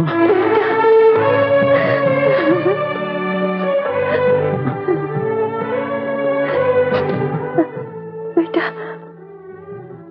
मैंने तुझे मारा। बस माँ, यही तो तमन्ना थी कि मुझे भी मारने वाली कोई माँ हो जो डांट कर मुझे चाटा मारे और रोकर सीने से लगा ले। ऐसे मत बोल बेटे, ऐसे मत बोल। बोल लेने दे माँ, बोल लेने दे। जब से पैदा हुआ मैंने अपनी माँ से कुछ बोला ही नहीं। कितने बदनसीब है वो लोग माँ जिन्हें माँ का प्यार नहीं मिलता, लेकिन कितना खुशनसीब हूं मैं जिसे माँ मिली, माँ की मार मिली, माँ का प्यार मिला। नहीं बेटे, मैंने तुझ पर हाथ उठाया। तूने तो सिर्फ हाथ उठाया माँ। तेरे लिए, तेरे वचन के लिए तो मैं इस दुनिया से उठने के लिए भी तैयार हूं। अर्जुन,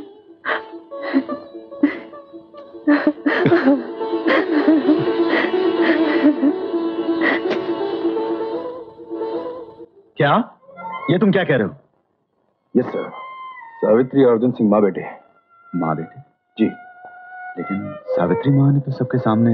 हाँ सर, ये सबके सामने थप्पड़ मारना, चिल्लाना और उसे जलील करना, ये सब एक ड्रामा था, नाटक था। लोग तो दौलत के लिए न जाने क्या क्या कर बैठते हैं। उसने तो सिर्फ उसे थप्पड़ ही मारे क्योंकि उसकी नजर आपकी दौलत पर है। सर, मैं दावे के साथ कह सकता हूँ, ये जो आपकी जान पर बार बार हमले हो रहे हैं, उसके पीछे सिर्फ एक ही हाथ है और वो है सावित्री का, जिसे दुनिया वाले देवी समझते हैं। आपको मेरा यकीन नहीं आता ना? ठीक है। भैरव, सर, यह है भैरव पी, अर्जुन सिंह के गांव का रहने वाला है और उसके बचपन के दिनों का दोस्त। भैरव, साहब को बताओ, सावित्री देवी और अर्जुन सिंह का क्या रिश्ता है? जी वो दोनों माँ बेटे। देखा सर? ठीक है, तुम जा सकते हो। इस वक्त अर्जुन सिंह कहाँ होगा? सर, आप फिक्र मत कीजिए, वो जहां भी होगा मैं उसे ढूंढ निकालूंगा।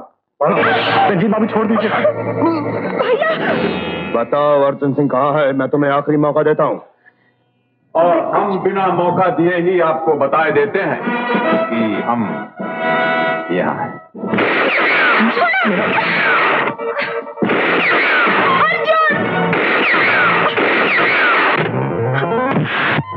Thank you. हाँ तो जालिम सिंह जी, बात दरअसल यह है कि आप निशाना हमेशा गलत लगाते हैं।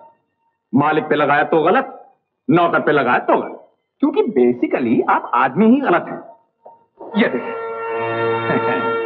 देखा, आप जैसे बेईमानों की छत्र छाया में रहकर एक आध बेईमानी का पैतरा हमने भी सीख लिया।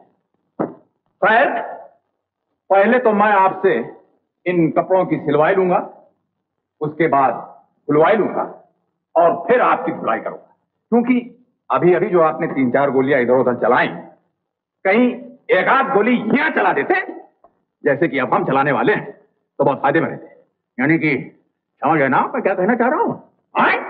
हाँ, तो साले अब ये बताओ कि इस सारे चक्कर का हैंडल कौन घुमा रहा है? क्योंकि इतना बड़ा चक्कर जो है वो तुम्हारे जैसा चक्रम तो चला नहीं सकता।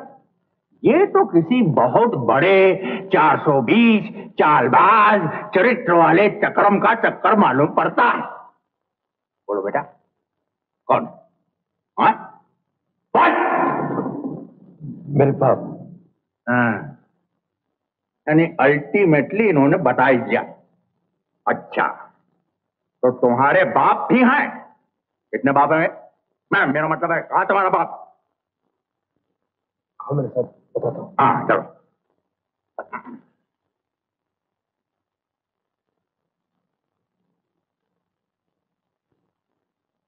चलो बेटा।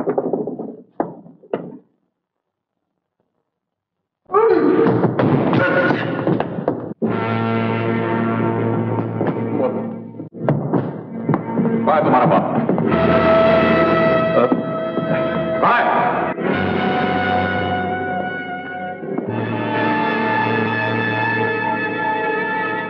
इतने सारे बाप हैं तुम्हारे? नहीं नहीं बेटे, बाप तो दुनिया में सबका एक ही होता है। वैसे मिस्टेक नहीं, तुम्हारे भी बाप। लेकिन मान गए तुम्हें बेटे, हम तक पहुंचने के लिए हमारे बेटे को मौत के जाल में फांस कर हमारे घर तक चले आए। तुम्हारा बाप जब हमारा कुछ नहीं बिगाड़ सका तो तुम किस खेत की मूली हो? उधर देखो। हैरान होने की जरूरत नहीं है बरखुरदार, इनका तारुफ हम खुद करवाए देते हैं।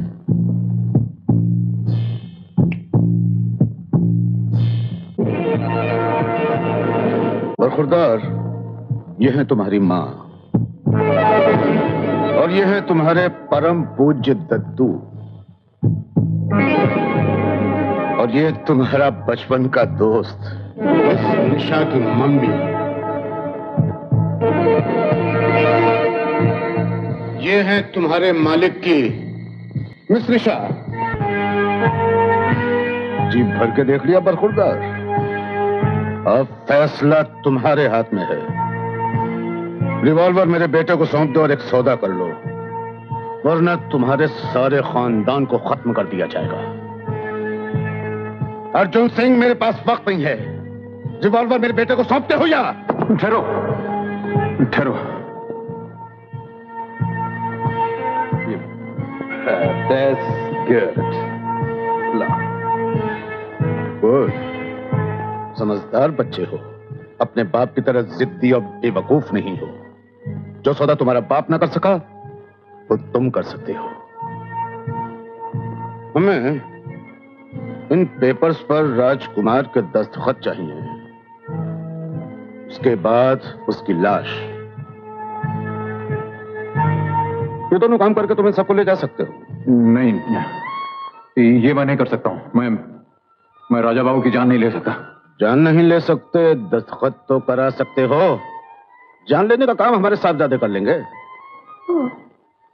फांसी चढ़ोगे तुम, बोलो मंजूर है? सोच लो। राजा बाबू, क्या 2 दिन हो गए, मालकन का कहीं पता नहीं चल रहा। कहीं ऐसा तो नहीं? मैं क्या करूं? मेरे पास क्यों है? उनकी इतनी फिक्र है तो जाओ किसी पुलिस स्टेशन में रिपोर्ट करो।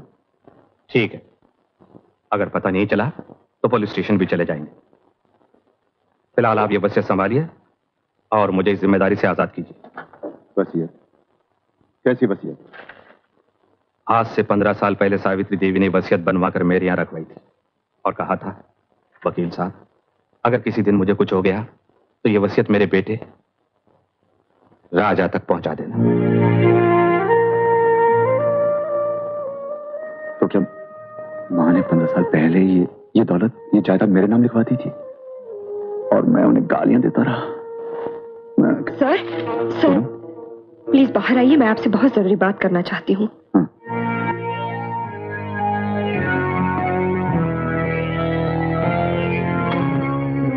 क्या फैसला किया? मैं तुमसे आखिरी बार कह रहा हूं, जो तुमसे कहा गया है वो करते हो कि नहीं, या फिर नहीं, मैं करता हूं। आप जो कहेंगे वही करूंगा। नहीं बेटा नहीं, ऐसा मत करना। अगर तुमने ऐसे किया तो तुम्हारे पिता की कुर्बानी और मेरी सारी जिंदगी की तपस्या मिट्टी में मिल जाएगी। बेटा ऐसे मत करना, बेटा ऐसे मत करना। क्या मिला है तुम्हें उस तपस्या का, जिसके लिए तुमने अपना घर छोड़ दिया, अपनी औलाद छोड़ दी? उस राजा बाबू ने बदले में तुम्हें क्या दिया है? फुकरे, गालियां? ऐसे खुदगर्ज इंसानों के साथ ना तो वफादारी की बात करनी चाहिए ना नमक हलाली की, बल्कि मैं तो कहता हूं ऐसे कमीनों को हलाल करके उन्हीं के नमक में दफन कर देना चाहिए। ऐसा मत बोल बेटे, हमने उनका नमक खाया है, तू नमक हरामी मत कर। अरे बस करो दद्दू, ये नमक हरामी और नमक हलाली के सबक अपने पास ही रखना। तुम्हारी दी हुई शिक्षा की वजह से आज मेरी माँ यहाँ बंद है और तुम्हारी ये हालत बनी हुई है। रुक जा बेटा, तुझे मेरी कसम, तू जिसे मारने जा रहा है तेरी जिंदगी उसी के बाप की दी हुई है। नहीं माँ, मुझे मत रोको। आज बरसों बाद मुझे मां मिली है, मैं उसे किसी भी कीमत पर खोना नहीं चाहता। मां के प्यार के लिए, उसकी ममता के लिए मैं राजा बाबू को कुर्बान कर दूंगा। मुझे मत रोको। हेलो, मेरा बेटा तुम्हारे साथ जाएगा। क्या बेटे? और सुनो, जरा भी चालाकी करने की कोशिश की तो इनकी चिताओं को आग लगाने वाला भी नहीं मिलेगा। हाँ साहब, मैं राजा बोल रहा हूं। जी, 2 दिन से मां का पता नहीं। आप कुछ भी कीजिए, मां का पता लगाइए प्लीज। Thank you. कल तक जिस मां को गालियां दे रहे थे, आज उसके बारे में बहुत चिंतित हो रहे हो, क्या बात है? मां की जिंदगी मुझे मालूम है, और उनकी जिंदगी तब तक खतरे में रहेगी जब तक तुम इन कागजात पर साइन नहीं करोगे। अर्जुन, क्या वक्त बर्बाद मत करो, जैसा मैं कहता हूं वैसा ही करो। चलो चलो पेन लो। क्या करें रंजीत, दस्तखत करने से पहले अगर इससे कुछ हो गया तो हम लोग बर्बाद हो जाएंगे। करो।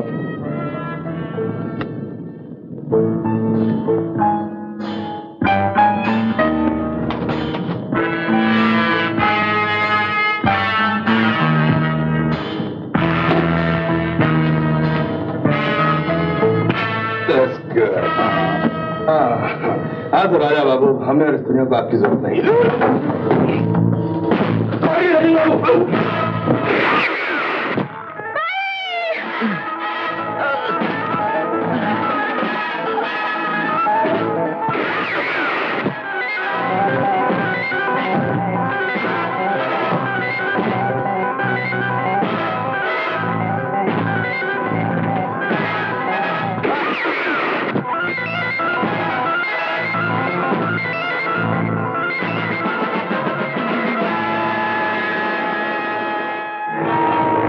तो मिस्टर 50-50 आप धन्यवाद। लाइए लाइए लाइए। ये क्या बदतमीजी है? क्या करें मिस्टर गिरधर, आपने हमारे सारे खानदान के सर पे कफन बांध दिए, हमने वो सारे कफन उतार कर आपके बेटे के सर पे बांध दिए, क्योंकि आपके बेटे के मन में खोट पैदा हो गई थी। राजा बाबू को खत्म करने के बाद ये हमें भी खत्म करना चाहते थे। यानी कि हमारे बेटे ने? हाँ, आपके साहबजादे ने राजा बाबू के सीने में पूरी 3 गोलियां दाग दी। मेरे राजा को मार दिया।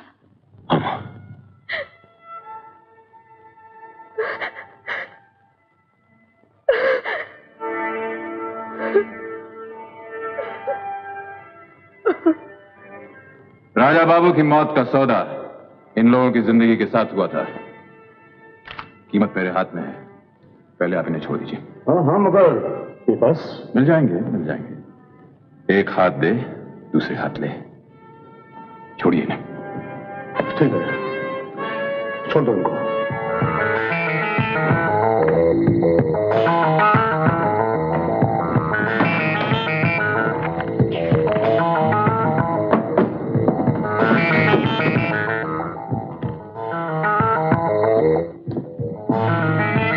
खबरदार जो तुमने मुझे मारा। तुम इन सबको लेकर निकलो भैरों। हेलो, क्यों? अब क्या हो गया? इन पर दस्तखत नहीं है, गायब हो चुके हैं। लो कर लो बात। लगता है ऊपर वाला आपकी कोई बात सुनना ही नहीं चाहता। इतनी मेहनत के बाद भी आपको कुछ नहीं मिला। पिछले जन्म में कुछ पाप किए थे क्या? बेटे अब क्या होगा ये देखो। लेकिन डैडी दस्तखत तो मेरे सामने किए थे। अब तुम दोनों बाप बेटे ये डिसाइड कर लो कि राजा बाबू के दस्तखत लेने ऊपर कौन जाने वाला है। बरखुरदार, ऊपर तो तुम ही जाओगे। नहीं। इस बदतमीज ने गोली चलाई है। जनाब हमने तो नहीं चलाई। हमने चलाई। राजकुमार,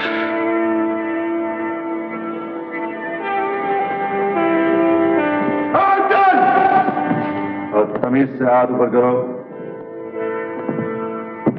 अच्छा, तो आप ही हैं वो चाचा जो हमारी क्रिया पे बैठे थे?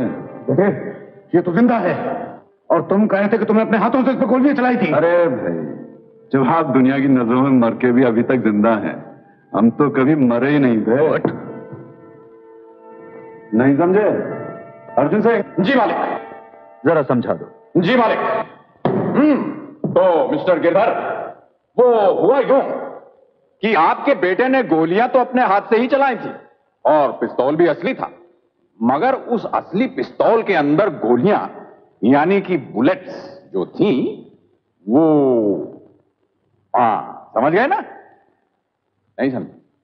देखिए, अब जैसे कि मैं आपके बेटे को गोलियां मारता हूं, नहीं देखा, बच गया ना? अब जब ये पाजी नहीं मरा तो हमारे राजा बाबू कैसे मर सकते थे?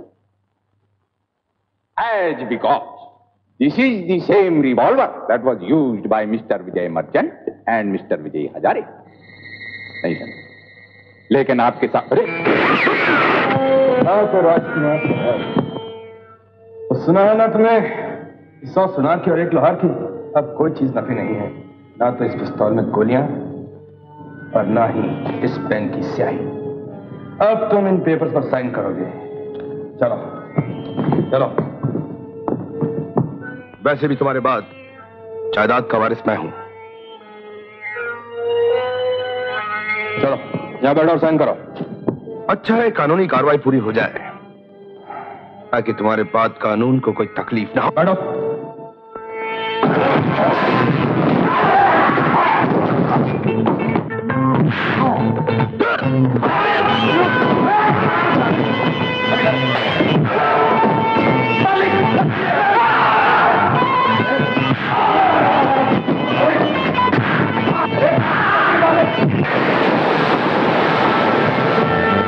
तेरे से तो अभी मुझे अपने बेटे का भी हिसाब करना है।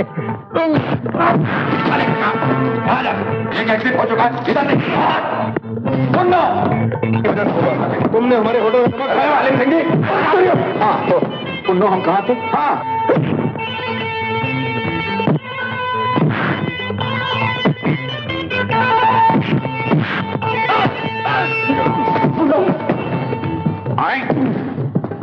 कौन? तलवार से? बेटा, नाम तलवार है और करते हो इंटरपूंजियों की चमचागिरी। न रहेगी नाक, न बैठेगी मक्खी।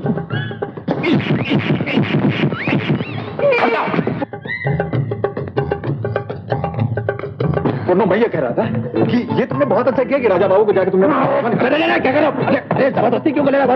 पुन्नो पुन्नो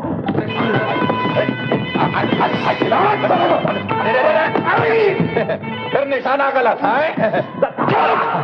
लग गई? हाँ ये पोजीशन ठीक है। पुन्नो हम कहाँ थे?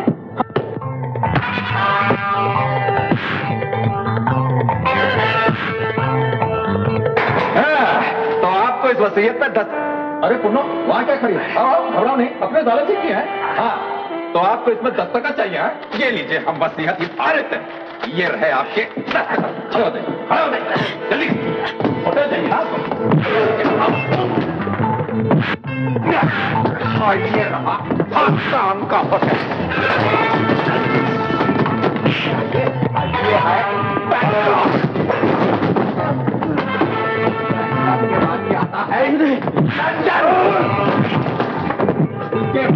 Amsterdam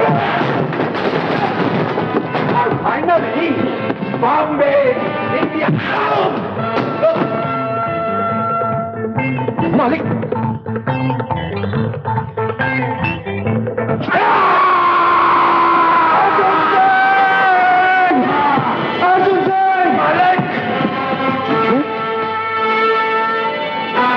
क्या? मालिक विरस्ट प्लेट। पुन्नो अर्जुन सिंह, मालिक आई एम सॉरी मालिक।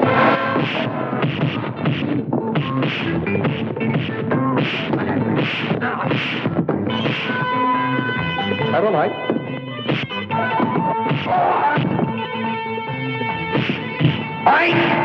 सेठ किरोड़ीमल जी, वो मैसूर का जंगल क्या मक्खियां चढ़ गई तुम्हारी? तब क्या बात है? ओहो सेठ जी, अब इन 4 दांतों से काम नहीं चलेगा। हमें तो अब पूरे 32 चाहिए। यहाँ आइए, यहाँ आइए।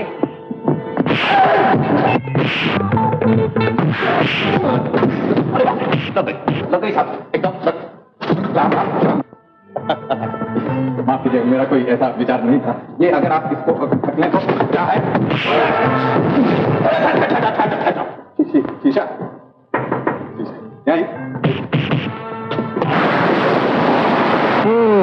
इसे कहते हैं थ्रू दी गिलास। मैं गद्दारों को जिंदा नहीं छोड़ता।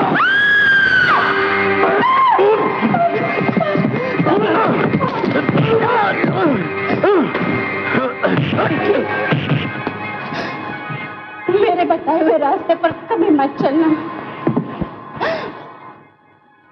राजा बाबू को तेरी जरूरत है, उनका साथ कभी मत छोड़ना। रुक जाओ तुम सही। अब अगर मेरे गाड़ी पर हाथ उठाया तो मैं इसका सर धड़ से अलग कर दूंगा। यस। हाँ तो राजा बाबू तुम इधर आओ, क्योंकि अब मुझे सिर्फ तुम्हारी जरूरत है। तुम नई वसीयत पर साइन करोगे। आओ। नहीं मालिक, आप नहीं जा सकते। नहीं अर्जुन सिंह, पूनम की जान खतरे में। That's good. आओ।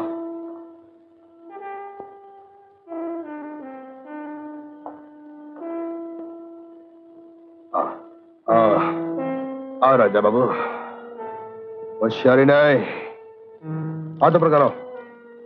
That's good. अब अंदर चलो,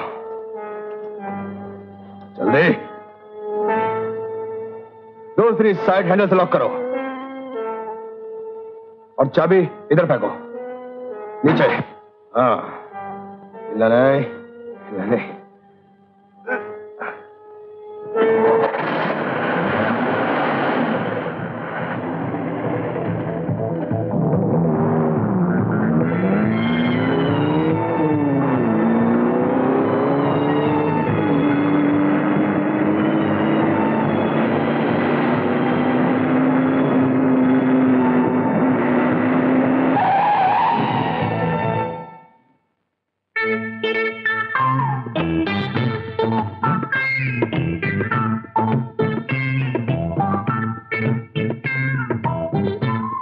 हाँ तो जालिम सिंह जी, अब आप हमारे राजा बाबू की हथकड़ियां खोल दीजिए, वरना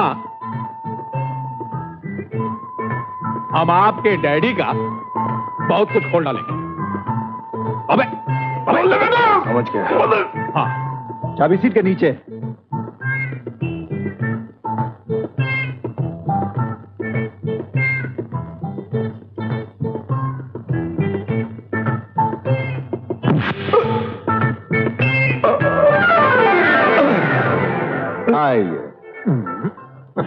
आइए बरकत, आ जाओ आ जाओ। बहुत बहुत शुक्रिया मालिक। मालिक? हाँ भाई, अब तक तो हम मालिक और तुम नौकर थे, और अब से आप मालिक हैं, मैं नौकर। हुक्म दीजिए मालिक। हाँ हाँ तो मालिक, मेरा मतलब है राजा बाबू, सबसे पहले तो आप इस पाजी को इसके बाप के साथ बांध दीजिए। बहुत अच्छा, ताकि मरने के बाद भी ये दोनों गधे एक साथ हैं। अब आगे क्या हुक्म है मालिक?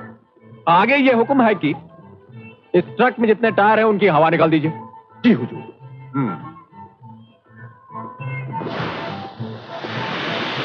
हाँ तो पापियों, अब हमें यह बताओ कि पुलिस स्टेशन यहां से कितनी दूर है? 2 मील। 2 मील। और ये आजू बाजू क्या है? जंगल। जंगल। और जंगल में क्या होता है? शेर। अब हम क्या करेंगे? अरे भाई, अब आप लोग क्या करेंगे? अब तो जो कुछ कर रहा है वो शेर खुद ब खुद आके करेगा ना। हाँ, और अब हम दोनों यही दुआ कर सकते हैं कि पुलिस आने से पहले शेर आ जाए। आ जाए।